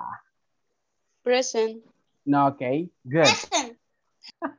That's a double present. Ese sí es un doble presente. Okay, very good. So people, what are we gonna do tomorrow? Remember, just check that thing and tomorrow we will read what you were doing, okay, in the last activity. Para los que me deben tarea, por favor, después de clase voy a estar esperando la tarea, okay, just to send up that grades, okay, those grades. So please do the homework and see you tomorrow. Bye-bye. Good night. Good night. Descanse, teacher, no esté desvelando. Usted me hace desvelarme. Te doy toda la razón, Eric. Te doy toda la razón. Good night. Okay, good night, everybody. Everybody. No lo quiere la señora ahí cerca, por eso. No, bro. Mire, Ever me va a tener por 10 minutos acá adicional. Okay. See you. Thank you. See you, man. Bye-bye. See you tomorrow. All right, let's see who's here. Man. Tenemos dos oyentes. Yes, two listeners. Mrs. Urrutia. Yeah, Mrs. Urrutia is there. Right, Mrs. Urrutia? I think she's not there. No, vamos a hacer algo con Maritza porque creo que ella ha estado bastante mal de salud y creo que es, no sé si lo dejo así o let me check. Put in the waiting room. And the same thing I'm gonna do with Se fue a la tienda. Yes. Se fue a la tienda. Okay, now listen, what are we gonna do? Remember, these 10 minutes are going to be for you to clarify any doubts that you can have, okay, with the previous topic, the topics that we were discussing, okay? Any pronunciation doubts, any structure doubts, today is like the opportunity for you to clear up any idea or any doubts in this case that you might have. One that we'll have is when we have, cuando nosotros podemos diferenciar for the use for will or we are going to, because the meaning is the same. Is to the future or is to the... What it changes is only the structure. Ya, ¿cómo podemos diferenciar o cómo poder utilizar el will con el going to, que es lo que estábamos aplicando en nuestros días? All right, check this out. Solo le voy a mencionar algunas de las funciones que tiene cada uno, ¿ok? Para que más o menos tengamos una idea de cómo funciona. Ok. Be, going to, and will, ambos significan una acción a futuro. Ok, something that is not in the simple present, not in the simple past, but it is in future.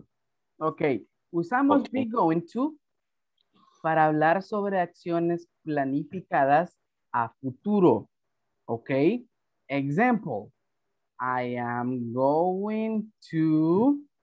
Check this out. I am going to do the homework after class. Esto es algo que yo ya tengo planificado hacer. Ok.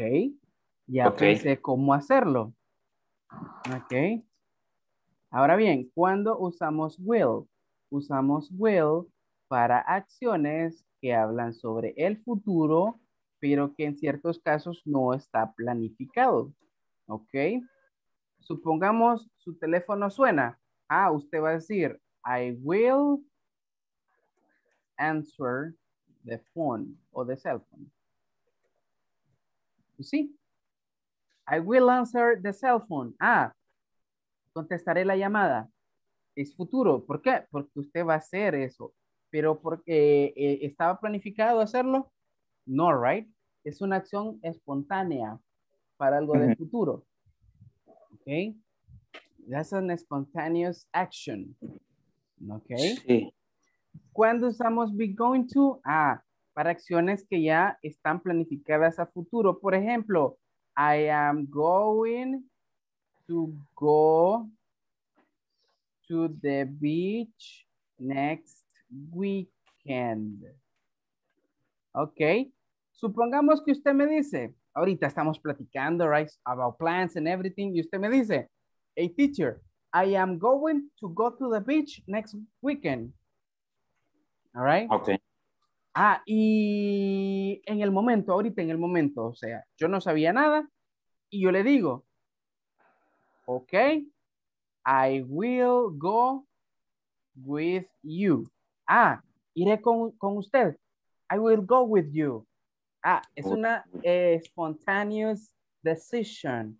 Es una acción espontánea, una spontaneous action. Entonces ahí para acciones espontáneas, sin pensarlo mucho, se usa will. Ok. Ok. Para acciones espontáneas. Ah, ok. Yes. Ya lo tengo claro. Be going to es para acciones planificadas a futuro próximo o futuro. Y el will es para acciones espontáneas o fortuitas que salen de la conversación, ¿verdad? Yes. Eso es nada más un par de usos, ok, o comparaciones entre ellas. Obviamente hay más, es una gran variedad, ok, pero esos son como los más principales. Lo más principal es como if. Creo que if también es alguna auxiliar para futuro, ¿verdad? ¿Usted está hablando de if de este? ¿O cuál? Sí, yes, right, if. No, en este caso, if es para mencionar sí, pero sí de condición. De condición. ¿Cómo así? Sí, de condición. Listen, if I finish the class, coma, I will, aquí usamos futuro, I will go to sleep. If I finish the class, I will go to sleep. Si termino la clase, iré a dormir. Ok, you see? Ok. En este caso acá, just to finish. En este caso, cuando usamos así este tipo de condicionales, lo que hacemos es acá prácticamente es la causa y después acá con will es el efecto. La primera oración está en presente simple, la segunda oración tiene que estar en futuro. Ok, al utilizar if. Exacto. Ok. También puede surgir como reemplazo para hablar sobre condiciones o condicionales la palabra when. When también se puede utilizar. Ejemplo, when I finish the class, I will go to sleep. You see? Ok. Cuando termine la Ahí clase iré a dormir. utilizándolo como condicional, no como which question. Okay. Exacto, exacto. Acá no está como pregunta, está como una condición. ¿Ok? Y está en presente simple. Sí, le preguntaba por el if porque estoy viendo series, ¿verdad? Entonces estoy tratando de quitarle ya los subtítulos en inglés y escucho bastante el if, y que querrá. Entonces, if es para formar. Ajá. Es para formar condiciones. Para formar condiciones, pero me voy a fijar en esta estructura que me dice usted que después tiene que ir primero el condicionante y después como la consecuencia tendría que ir en la estructura en futuro, ¿verdad? Ajá. I will go. Inclusive podemos hacerlo o podemos ponerlo, ok, the other way around. Lo podemos también poner así, mire. I will go to sleep when I finish the class. Con la única diferencia que si lo ponemos así, ya la coma no va a ir en medio. No va a ninguna coma. Es una sola oración. I will go to sleep when I finish the class. Si llevamos el when o el if al principio, entonces sí, en medio tiene que ir dividido por una coma. Ok. Yes. Eso como estructura gramatical. That's correct. Correcto. Ok, perfecto, teacher.